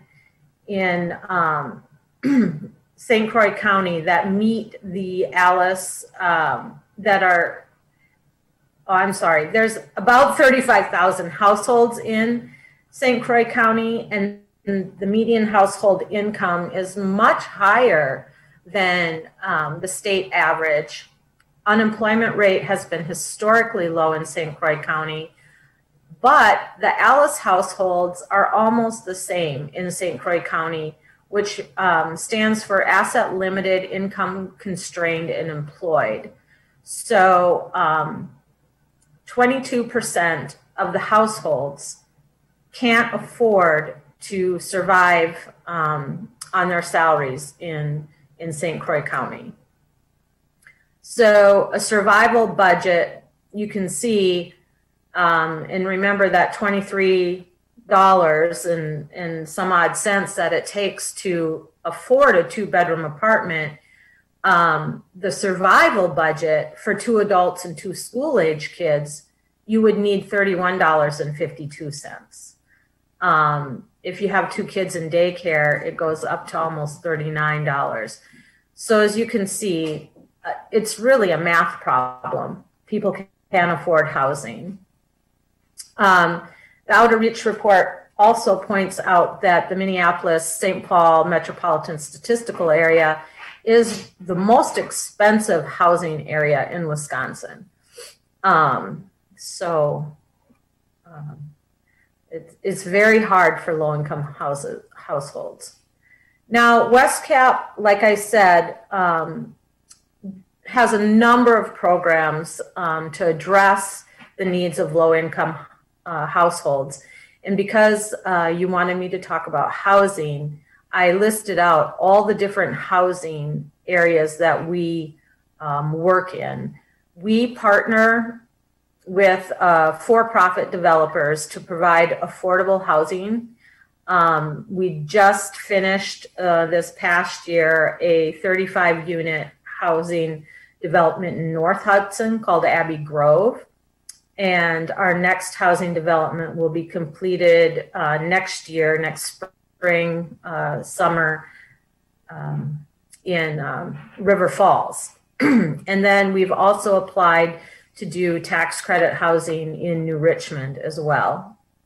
And the affordable housing development is quite a complicated endeavor. We work with a for-profit developer. We bring in nonprofit financing that they can't get as a for-profit developer. And both parties work with the cities and local governments to get different financing at the municipality level that also helps provide that housing in communities.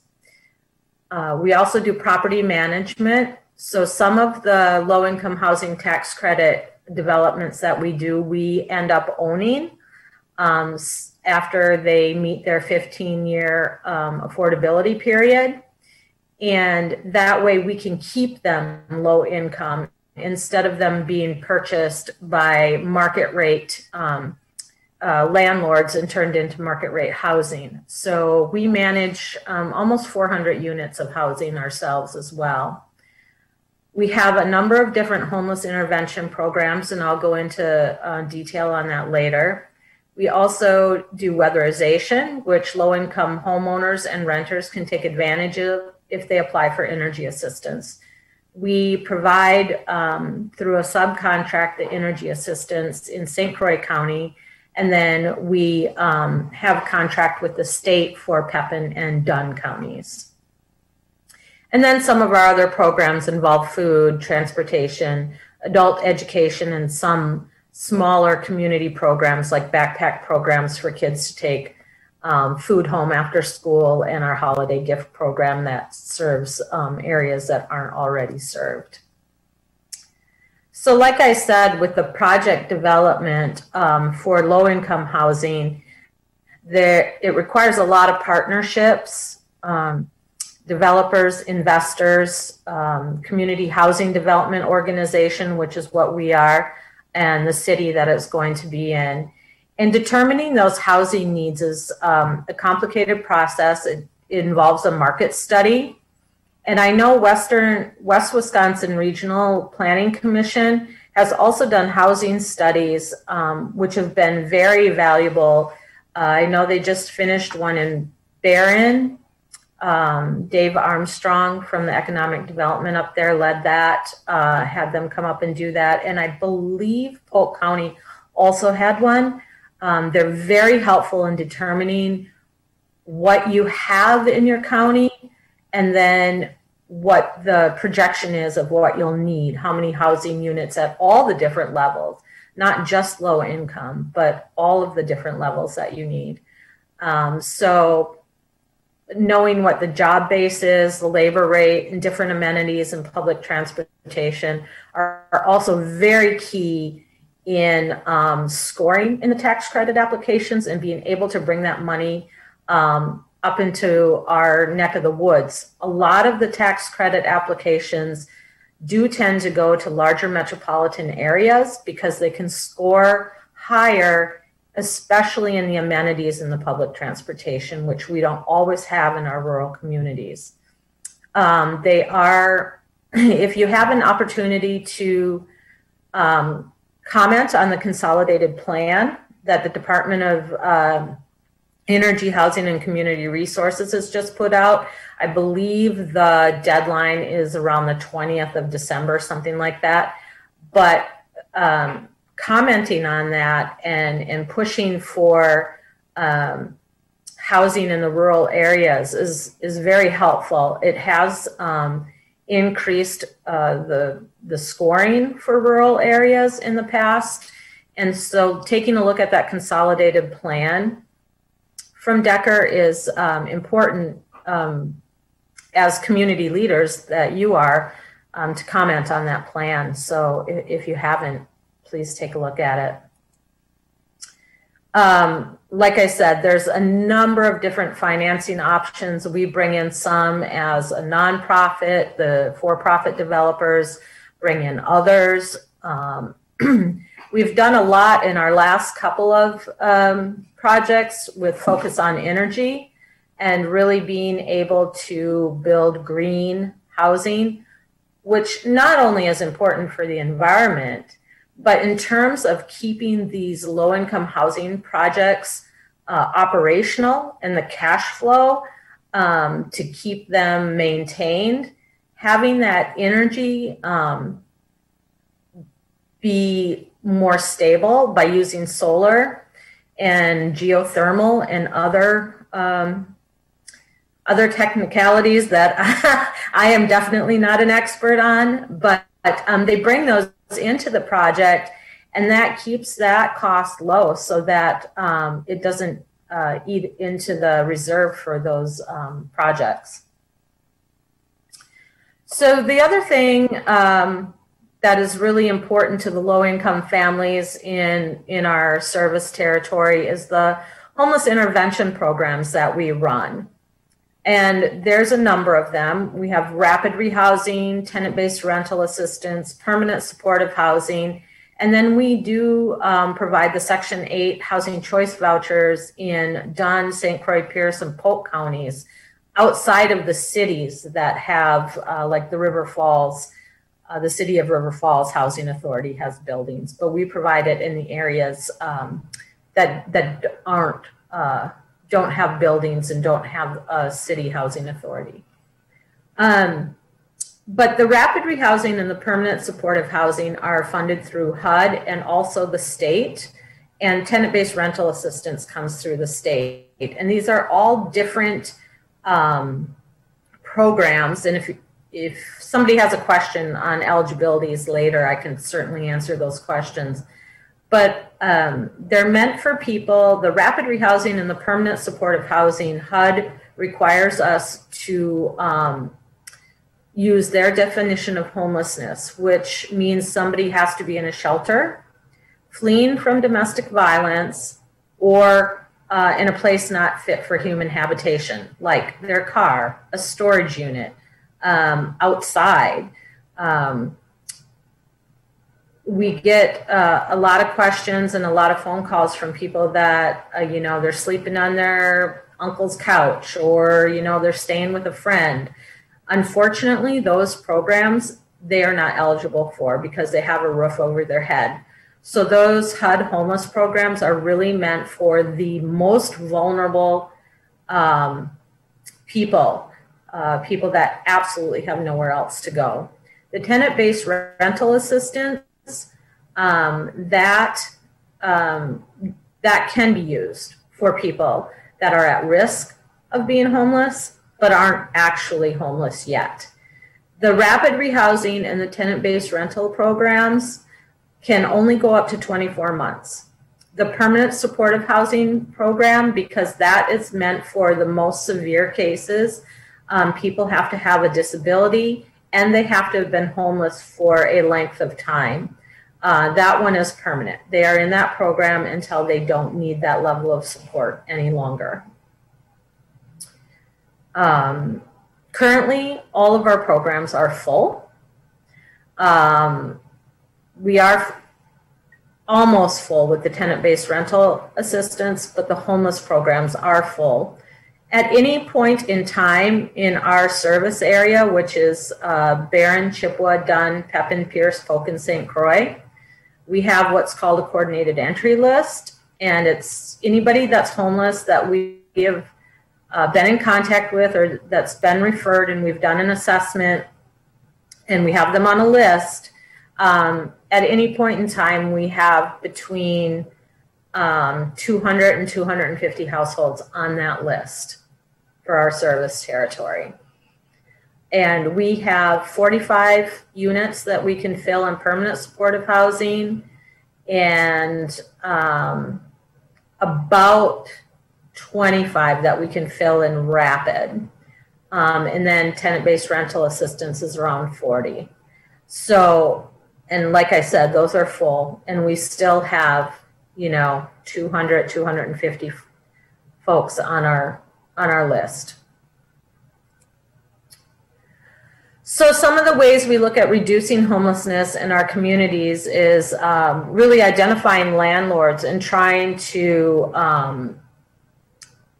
trying to work with them, because all of our programs, we rely on private landlords in the community to take a chance on the folks that we work with. The folks that we work with have multiple barriers to having stable housing. They have evictions, they're fleeing domestic violence or other violence, and many times they have mental illnesses that manifest and make it difficult for them to maintain stable housing.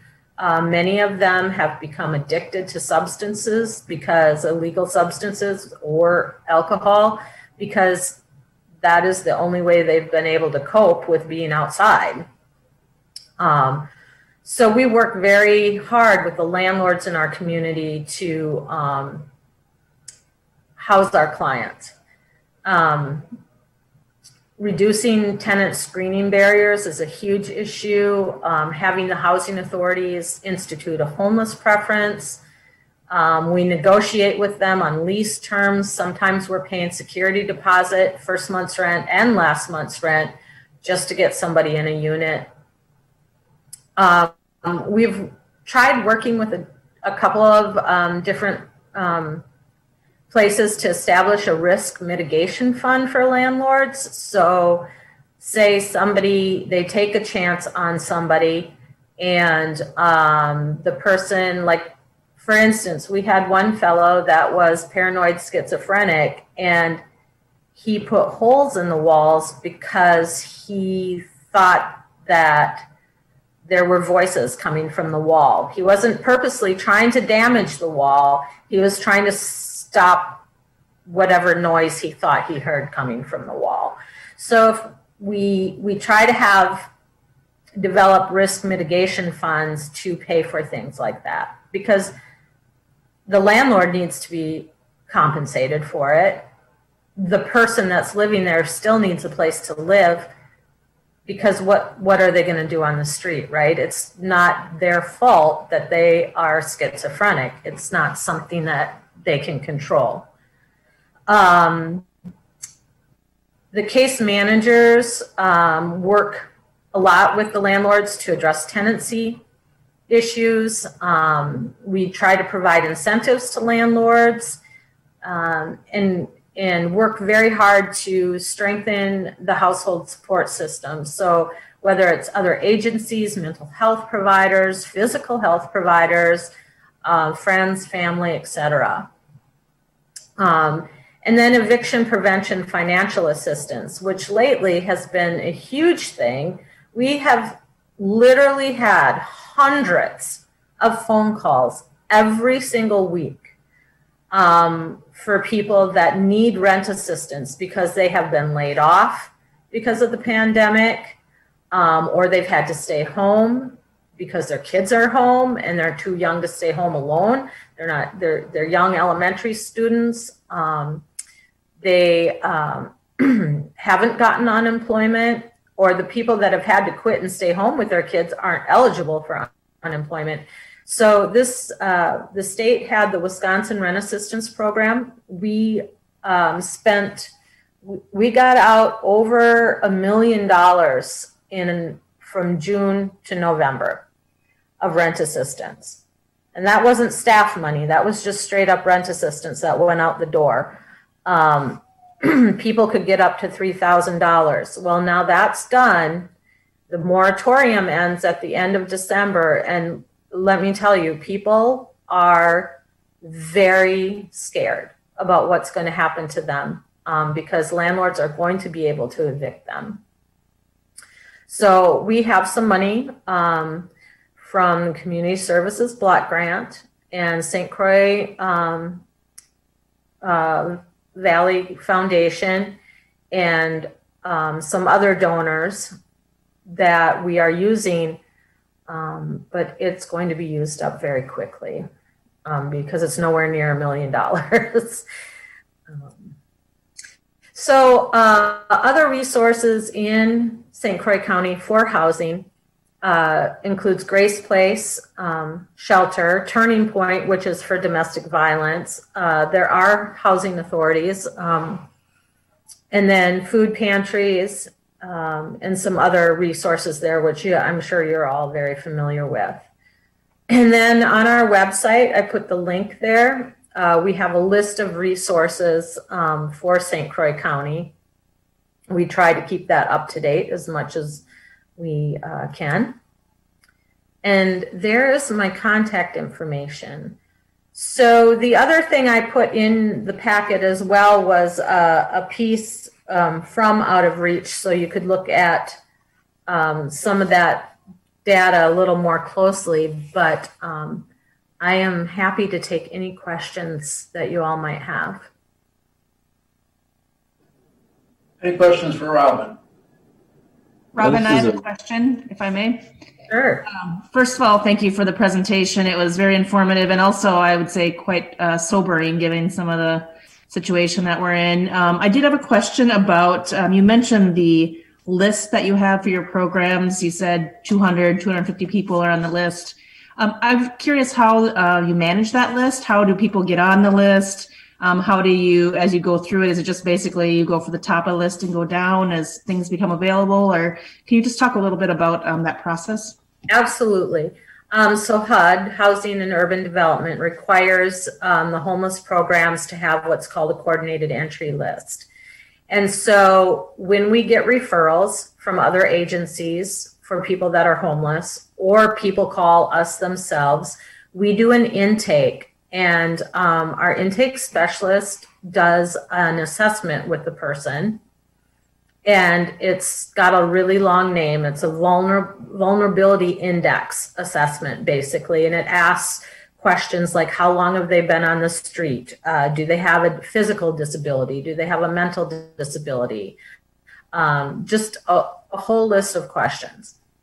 And at the end, it gives the person a score. And the higher the score, basically the more likely that person is to die on the street. That is why that assessment was developed. And so when people get on the list, when we have an opening, we have to take the person with the very highest score first. So it's like an emergency room triage, basically. So the score goes up to 20. It's 0 to 20. People, I can tell you, people that are below 10 are going to stay on that list forever or figure it out themselves, because we're never going to have the resources to get that low. So, you know, the people in our permanent supportive housing have scores generally 16 and above. They've been homeless over a year, physical, mental disabilities, just a load of barriers.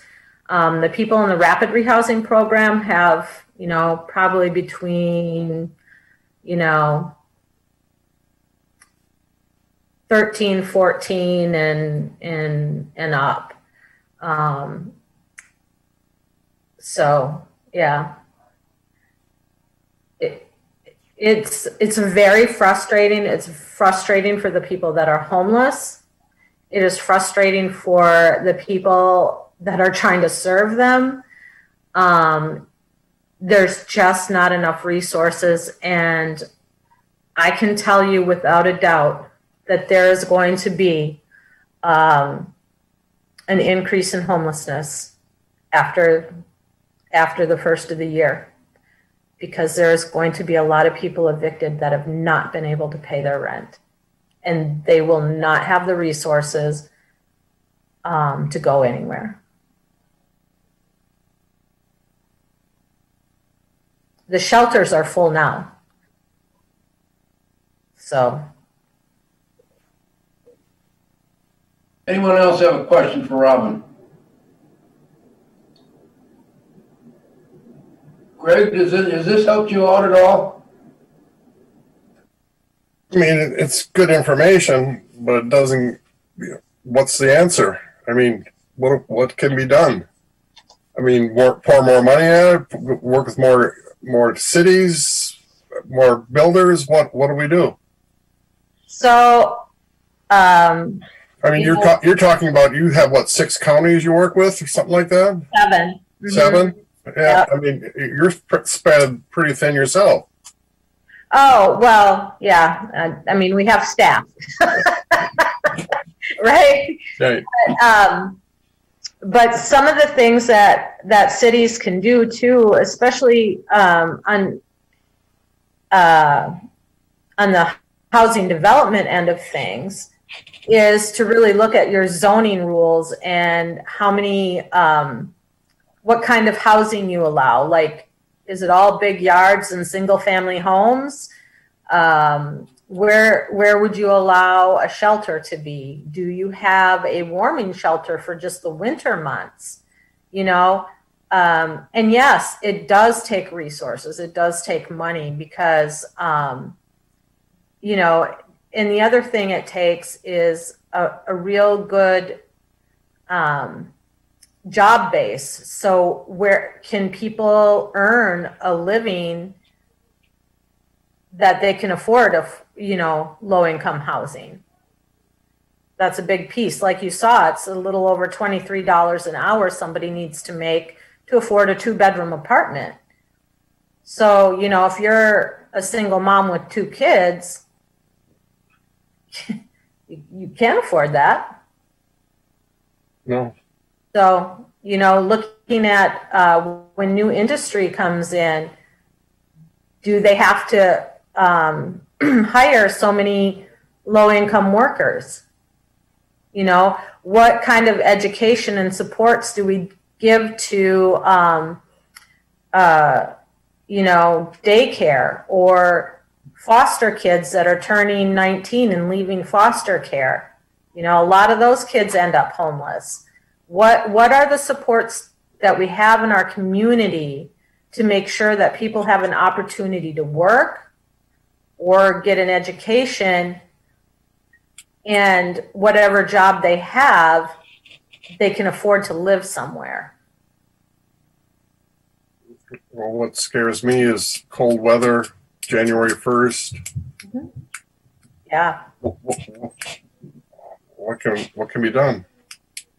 Yeah. Well, Grace Place does an amazing job. I will say I absolutely love Dewana Bremer. She will make as much room as she possibly can in the shelter. The shelters have been hit hard because of the pandemic too. They've, you know, it's been really hard. So are there other buildings like Grace Place that can be turned into low-income housing? Of course, you know, we had the issue with the Lowry up in New Richmond. That was, you know, we don't want something like that, but what buildings could be repurposed that could be low-income housing versus building something brand new? Well, that's what I keep thinking about. What are empty buildings that can be turned into temporary shelters? Yeah. Yeah, I don't know. Yeah. Robin, is there zoning challenges with that? Absolutely.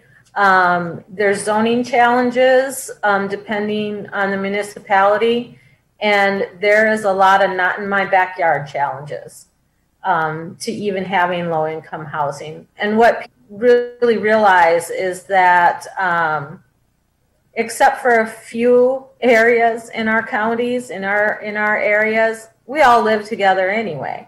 You know, like, it's your neighbor that's low income and is struggling, right? It's, you know, we don't really have, I mean, in Hudson, I suppose there's a couple areas that are definitely, you know, upper middle class neighborhoods that there's not going to be low income housing around, but there's plenty of room for everybody. And these are people, you know, I mean, we're all in this boat together.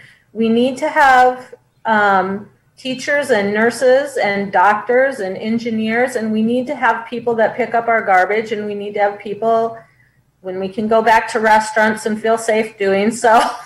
We need people to serve us and cook for us. And so we need to find ways that it's equitable. And I'm not saying, you know, obviously everybody's not going to have the same thing, but people should be able to work and pay for housing and food for themselves and their families. Anyone else have a comment for Robin? Question? Okay, seeing none, Robin, thank you very much for taking your time and being with us. We appreciate it, and please pass on to everyone out in West Cap our best wishes for a Merry Christmas, and everybody stay safe out there. Yeah, you too. Thanks, Dave. And you all have my contact information, so please feel free to email me anytime. Happy to try and help or answer questions whenever. Very good. Thank you. Thank you. Okay, we'll move on to item number 3, COVID response around mental health in St. Croix County. Bob? Thank you, Chair. I invited Char Lopez, our behavioral health administrator, to do a presentation on our behavioral health division through the specific lens of looking at COVID-19 and the impact that's having on behavioral health services. So Char has been with us now going on 2 months. If there are questions you have after her presentation, her and I both agreed that we would answer them if we didn't know at this moment. But I'll turn it over to Char. She's done this presentation already, or a similar one for the ADRC, and I think it captures what the board was looking for in terms of what is the impact of COVID-19 on our behavioral health division, specifically with respect to emergency services, mental health, and addiction. So I'll turn it over to you, Char, if you're ready, and let you explain the slides, please. Absolutely, thank you. First, before I go on, I want to extend a thank you to Supervisor Paulette Anderson for extending the National Association of Counties Professional Development Academy scholarship to the supervisors and managers in health and human services. I was actually able to complete my onboarding today, and I will begin my leadership. There's over 8,800 county staff that are participating in this cohort, which is a ginormous amount. So I will definitely share the things that I learn with the committee in post late spring when I get an opportunity to apply some of it. So just looking at behavioral health, and many of you are well aware of this, but I just want to kind of give an overview of what services that are actually encompassed under behavioral health. So there's several areas, and each program has an area of specialty. And so what we're going to look at is mental health, which is just the general ongoing mental health therapy and services that you would expect mental health would be. We also have the adult community support services, and that includes the community support program, that CSP program that you hear about, and targeted case management. And they are providing services to those consumers who suffer from chronic mental illness, both the long and short term. We also have the substance use disorder program, and there's both voluntary and court-ordered services in both assessment and therapy. We have emergency services that provides the point of contact for those experiencing crises in the community. And we also have collaboration with Northwest Connections and local hospitals on those emergency services that are provided in St. Croix County. And then we also have the adult protective services that provides interventions for adults who either seek or are referred for intervention and services. And this area provides avenues for both guardianship, protective placement, as well as investigation for those vulnerable adults. And I think things are listening to Robin's report, I think things may look drastically different after the first of the year, because many of our concerns really are hand in hand with what Robin was talking with. But currently, and this is just a snapshot, and this may look very different in March, but we currently are seeing that mental health caseloads have remained fairly consistent and haven't really fluctuated a lot since the pandemic start in March. It should be noted that all therapists, most all behavioral health staff are working teletherapy currently, but there are some areas that just isn't possible, but most of them are. the therapists have, I think maybe anecdotally talked about, they have had more frequent contacts with their consumers, but for shorter sessions, so maybe more frequent check-ins. Initially, there was some reluctance from consumers to really engage in that teletherapy. There was a lag time between the time that staff went and worked from home and everything was set up to go. And some consumers were just going to wait it out, and they thought, well, I'll just wait till we're back in person. And then as it kind of started to progress, actually some consumers have really reported some greater satisfaction with teletherapy than in-person therapy. They found with some maybe clients that have hard of hearing, the communication is actually easier and more clear. They're not necessarily relying on reading lips. They can have things dictated out when the talk to text. So some of that has actually been increased programming and services for some of our clients. There's also been some discussion about, doing some trauma therapy in a setting where you're more comfortable. It could be more successful, and where maybe you can have your animal or your therapy animal with you. So there's actually clients and consumers that have really kind of decided that this is something that they actually like. So looking at working with the chronically mentally ill, again, not a notable increase in the inpatient mental health hospitalizations or other supportive program placements. The caseloads have really maintained pretty consistent. And looking at this slide, this information was through the end of November.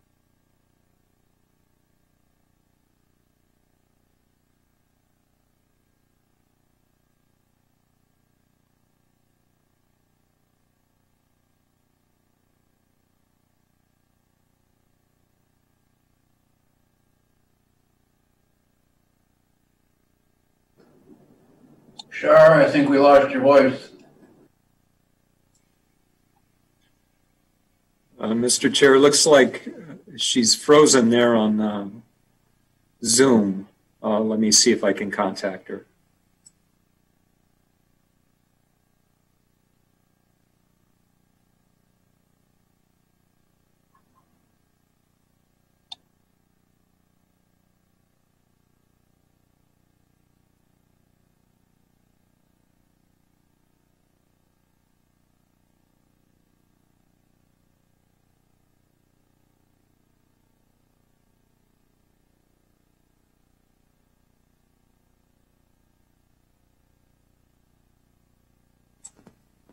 Mr. Chair, until we get her back, would you like to move on to financials or wait a minute for that? Yep, let's go on and we'll do the financials while we're waiting. Okay.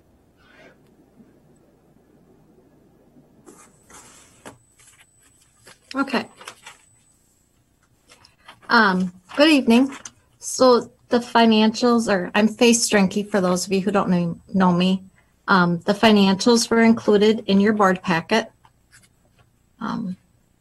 Ken or Adam, will you be bringing them up, or should I just go with what I have in my notes? Yeah, either do a share screen or just review what you have for notes. Oh, I don't have them on my screen. I always print paper. You know me. Just hold the paper up to the screen then. Here you go. So I just wanted to say, we're kind of getting close to the end of our calendar year. The report that's in your packet, shows the expenses and revenues that were either paid or received in November. So next month, during the month of December, you'll get those expenses and revenues for December. But I want to remind you that into January, February, March, we'll continue to post expenses back into December of 2020. And even our revenues will come in, all the way up until May, that we will post them back into December of 2020. We really don't get our finalized numbers until the audit is completed, which happens in the middle of the summer. Couple of items to bring to your attention. On our public health, we did talk about, the extra staff that we have on there. So you'll see the salaries and fringes are close to the budget amount and will probably go over next month. But we do have extra revenue that we received to help cover those expenses. Some of the money that we got was routes to recovery, so extra COVID-specific expenses, protective equipment, that PPE, protective personal equipment we bought, or items that we purchased to help the staff work remotely, we were able to cover with some of the routes to recovery money. Children's services, I've talked about that kind of previous months too. We are over budget in our purchased services. We do have a couple of very expensive placements. I know Children's Services are working hard, to manage those placements and do what they can to get children back home. When we get to the health center campus, you'll notice this month that the depreciation for 2020 was posted. So that was, I think, $493,000. It does show then that the campus as a whole has a negative balance. We don't really count depreciation, with some of our cash part as far as the cash flow of the nursing home, but it does reflect in the financials. We are expecting additional CARES funding to come in. We have some Wisconsin CAP money that will come for Orchard View and Kitty Roads. And then there's both an admission incentive and some infection control incentive money that the nursing home will get as well. Any questions for me on the financials?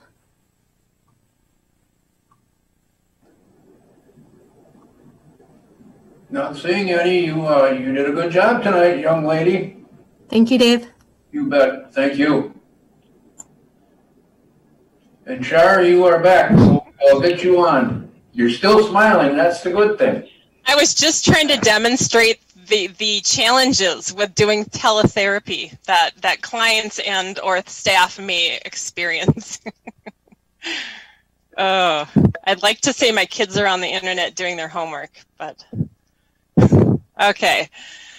So I just talking about the substance abuse, how the numbers are actually down a little bit, but that is a little bit, it doesn't really paint the picture. If you look at kind of where we're at, last summer in 2019, August of 2019, we were about, on our intoxicated driver program, we had a waiting list of about 60 that had to wait about 60 days. And the end of November, we were at 10 waiting about a week and a half. So even though the numbers are down, we've been able to do, regardless of COVID, is really catch up on some of that and getting consumers in quicker a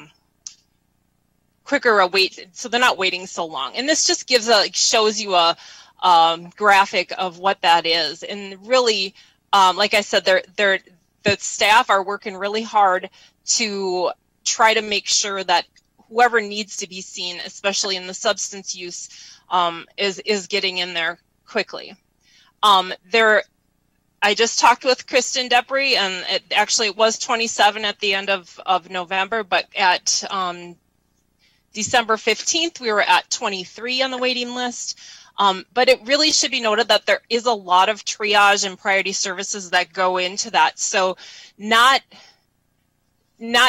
so anyone who has an assessment and is then waiting for, they qualify or should be in outpatient treatment, all 27 of those, or 23, are giving options to go to other places to receive their DOT approved services or treatment, so they can be, the court would be satisfied by the court. Those who are triaged, who are not put on the waiting list, include those who are involved in treatment court, anybody who is justice involved that is referred for the matrix programming, both mothers and fathers that are involved in children's services, pregnant mothers, those with histories of IV drug use, and consumers with just that come out with high need level of care, they're also given priority. So many of those on the waiting list are currently okay with waiting and are given options if they need to or want to do their treatment quicker.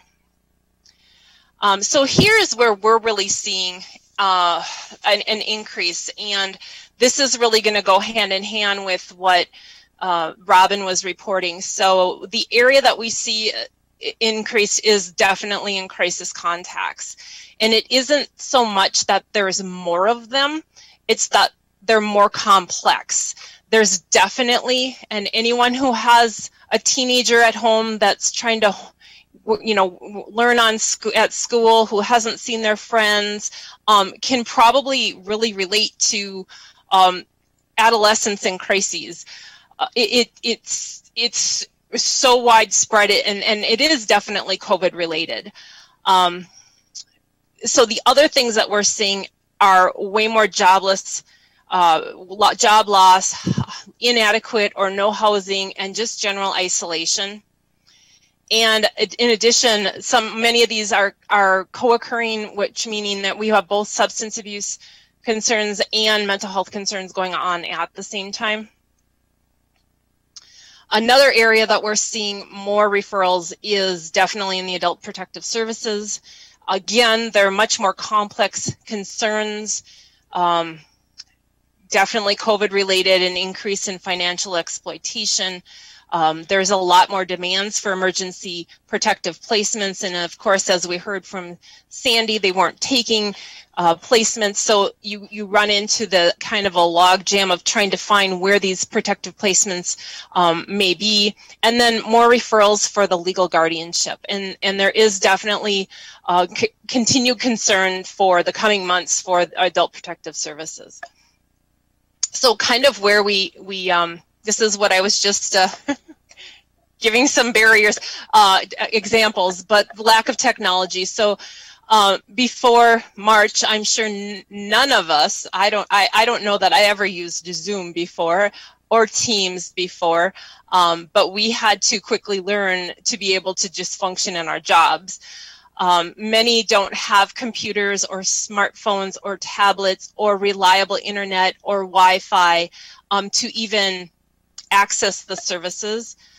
There's some general distrust or just even discomfort in utilizing teletherapy with, you know, therapists being in their own home and just feeling like maybe that isn't right for me with the clients. And then so we need a lot of the paperwork we need for licensing. It needs to be signed, and it needs to be signed before they start. And so we run into some issues with, if we were in clinic, we would just slide a piece of paper to them, and now we have to figure out how to get it signed either digitally or get it to them to get it signed and brought back. Some people just prefer in-person services. Some only have phone to use as their primary service, which is okay, but it's not the same. And then this is really, again, what Robin was saying. There is competition for community resources that have already been flooded, and for the housing, the employment, and the nursing home beds. Some of the things that we're trying to do and see really as opportunities is, you know, COVID has really forced us all to think differently and provide services differently. And so we're looking to do some teaming across departments within Health and Human Services. Just for an example, substance use disorder programming and children's services are working together to make sure that not just the mothers, which is part of our credentialing, but also that the fathers too are given priority services. That public health and adult protection have very recently teamed. So if you have a concern where you have an vulnerable adult living in a situation that may or may not be hazardous to their health, there isn't a lag time. You have the protective services staff going in, and if there's a concern, public health will be there to follow very quickly to help and assist and assess what it needs to happen. And then we also have opportunities to seek partnerships with some of the justice involved consumers. That was kind of my wheelhouse, and I am actually pretty excited about some of the programming that is going on in St. Croix County. I actually got to be part of treatment court this morning, which was actually pretty fascinating to see how that interaction and kind of the relationships that are built within the courts. So we're looking to make sure that we can make that as seamless as possible, going from the justice system to community-based services. They actually do a really good job already, but just looking to see if there's some other things that we can do. And then providing some training or informational sharing with community stakeholders. I know that Kristen Newton had talked with maybe going to Grace Place and doing some mental health first aid with their staff. So as we continue to look at services to provide and explore whether there are more efficient or more consumer-friendly methods to provide service, COVID's really forced us to think, feel, and act differently. So we want to capitalize on what are the things we found that are actually useful. Like I talked about some of those clients that really do better with teletherapy. And see if we can expand that within, with our consumers within our licensing guidelines. So what questions do you have for me? And if I can't answer it, I certainly will get back to you very quickly with an answer.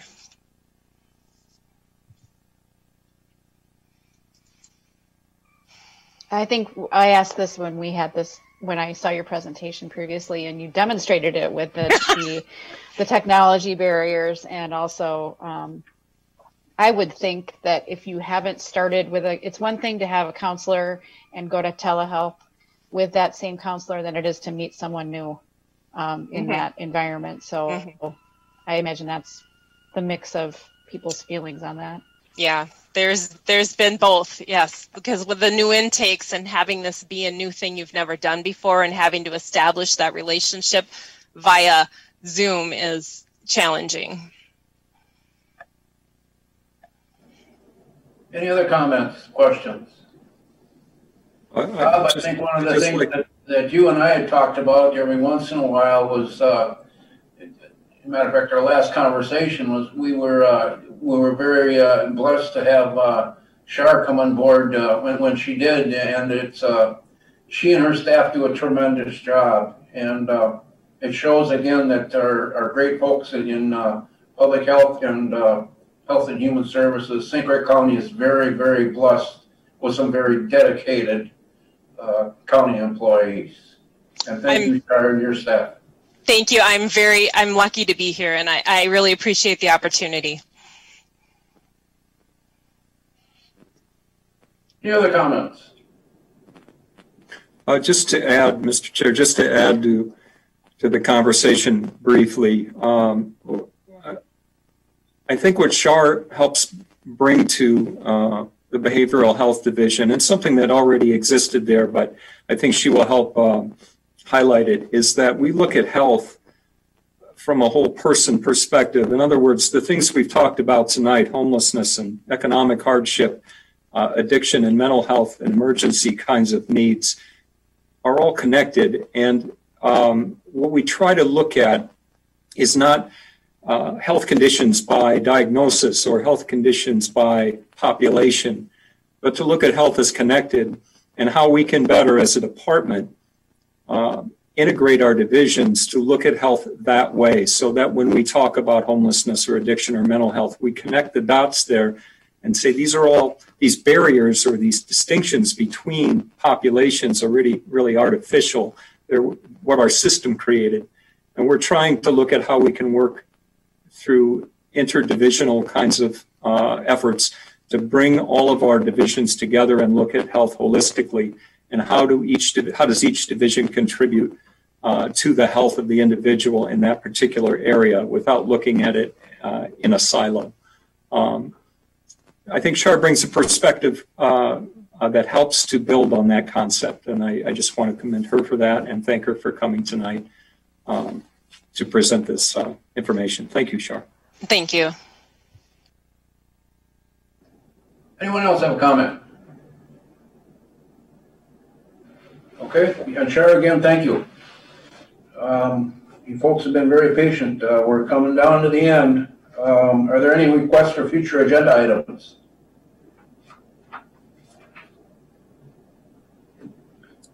Well, I'd like to keep housing and on the agenda and what we can do as a county. Okay. Anyone else? Were you going to explain the listening session, or is that another agenda item that's to come? I'll be talking about that in a couple minutes. All right, let's move on to announcements and correspondence. Bob, do you have anything to start with? I have one announcement, Mr. Chair, I'd like to make, and it's just a pat on the back to Julie Krings and the Children's Services Division. They received a Targeted Safety Support Funds grant. This grant money, and it's a little over $100,000, a little more than what we were anticipating. But these funds would be used, in my layman's terms, would be used to help support families and kids in situations where the child or children were at risk of being placed in an out-of-home environment. So these kinds of dollars could be used in a flexible way to support the families and support the child, to keep them in the home and keep the family together. So that was a nice bit of news that we received this week, and I wanted to pass that along. Thank you. That's great news to hear. Adam, have you got anything? Oh, sorry, I just had to unmute there. We are currently working toward a newsletter. I believe I mentioned it in the ADRC meeting, the last one. So the newsletter, I'm working with public health, and we're looking at about maybe mid-January for that to be released. It will be both a print and digital newsletter. So that's one of the bigger updates from communications. Other than that, we're just working on updating the website with the new dashboard. That's the big new piece. And then information around vaccines coming up. And that's it. Okay, thank you. Mr. Umchum, County Administrator, but not for long. Ken, have you got anything you'd like to talk about? No, other than the thing you're going to talk about, no. Yeah, you're doing a good job pushing on me, aren't you? Yep. Okay. I will let the board know. We've been in touch with a group of citizens who had talked to a few of us about a task force or a possible task force on some different ideas that they had. I made a recommendation not to move forward with that. I'll let this board know that. And after Ken and I and Scott Cox had talked about some things, I decided to throw out the idea to this group of a listening session. And what it would be is, well, I'll just read part of this. As a group of citizens has requested the chance to share their alternative perspectives on living with COVID-19. The views and ideas do not reflect those of the county board staff or any of our elected officials, but represent a voice from members of our community. So I've decided to chair a listening session on Wednesday, November 30th from 6 to 8 p.m. It will be at Zoom. The board is invited. If you'd like to listen in, you may do so. It is not required. This will not be a county board function. It will not be a county committee function. strictly a listening session. It will be recorded, so folks, if you want to listen to it later, you can do that. There will be no public comment taken. There will be no questions and answers like we did in a town hall. But there will be some speakers. There'll be a nutritionist who'll talk about healthy eating and building the immunity, a chiropractor talking on alternative treatment, a pastor speaking on spiritual well-being, a medical doctor's perspective from an MD's side of the view, lifestyle coach with alternative choices, and finally a mental health professional on the effects on folks. And we're going to leave it go at that. And like I said, this is not a county board function, nor is it a county committee function at all. Strictly a listening session. I have a question, Dave, just to be honest, to say that might be true what you're saying, but we're using county resources to have this listening session, and it may be perceived as a county, as the opinions of the county. So I want it to be very clear that that's not the case. Yep, that's a good point, Supervisor Leaf. I do commend the chairperson for taking the time out of his schedule to listen to some alternative ideas and try to find areas where we do have common ground. I know a lot of the issues seem very divided, but I think if both sides can listen to each other, they can maybe find where some of that it overlaps and there is common ground between us. And so I think the chair is taking a step in that direction to try to identify some of that common ground. We are using, our Zoom resources, which, other than the electricity cost and I guess doesn't have a huge expense for the county. But they are citizens of the county that are coming forward and really wanting to be heard. So I thought it was a good investment for the amount of resources we are putting into it. And as the chair did explain, there is a disclaimer on there that the views presented there are those of this public group and not of the county. But what we are looking for is that common area. Okay, that's fine. I'm wondering about the other, I know we have our HHS committee, but are there other, when you say this other group, I'm also wondering about others in our own community, not the HHS board, but other practitioners, other specialists in the science side that could also do another, maybe this is a series, right? You have this, and then you have a group of other folks to balance out. Yep, absolutely. And I don't think we're ruling anything out. And we do frequently bring in speakers, like we had West Cap in this evening to speak about a particular subject. So it is not uncommon that we do bring people in to speak. There's a group of citizens that felt their viewpoints weren't getting represented in any of those comments that were brought forward. So they organized and asked for this, and the chairs agreed to listen to them to see if there is anything where we do cross over and have agreement and can maybe promote some of those areas that where there is agreement.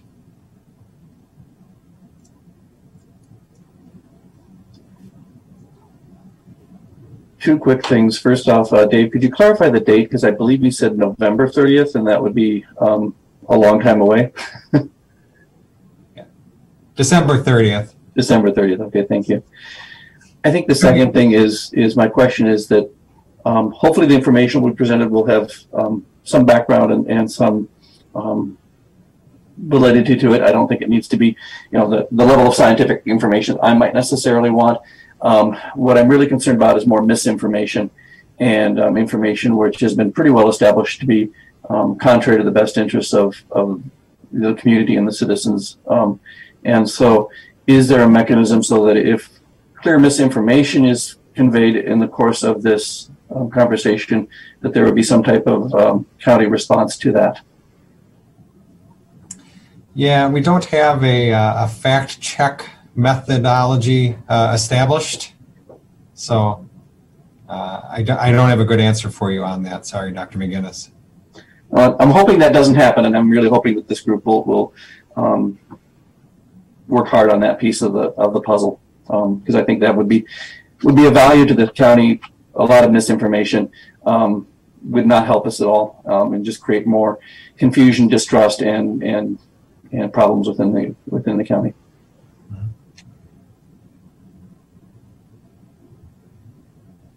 Oh, go ahead, Deb.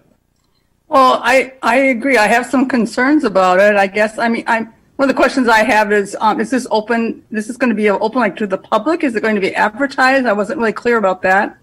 And then, I mean, we're at a point in this pandemic where vaccines are coming out and we're trying to get people vaccinated. And I'm just afraid that, you know, there's already some concern about the number of people that will be vaccinated, that this, you know, could be a setback kind of thing. So it does, just to be honest, it concerns me a little bit. Yeah. Mr. Chairman, this topic is not an agenda item, and it is now into discussion, which is a violation of open meetings. Point well taken, Scotty. Ken, did you have a comment? Well, not now. All right, I think with that, our next meeting is going to be January 20th at 5 p.m. It will be another Zoom meeting.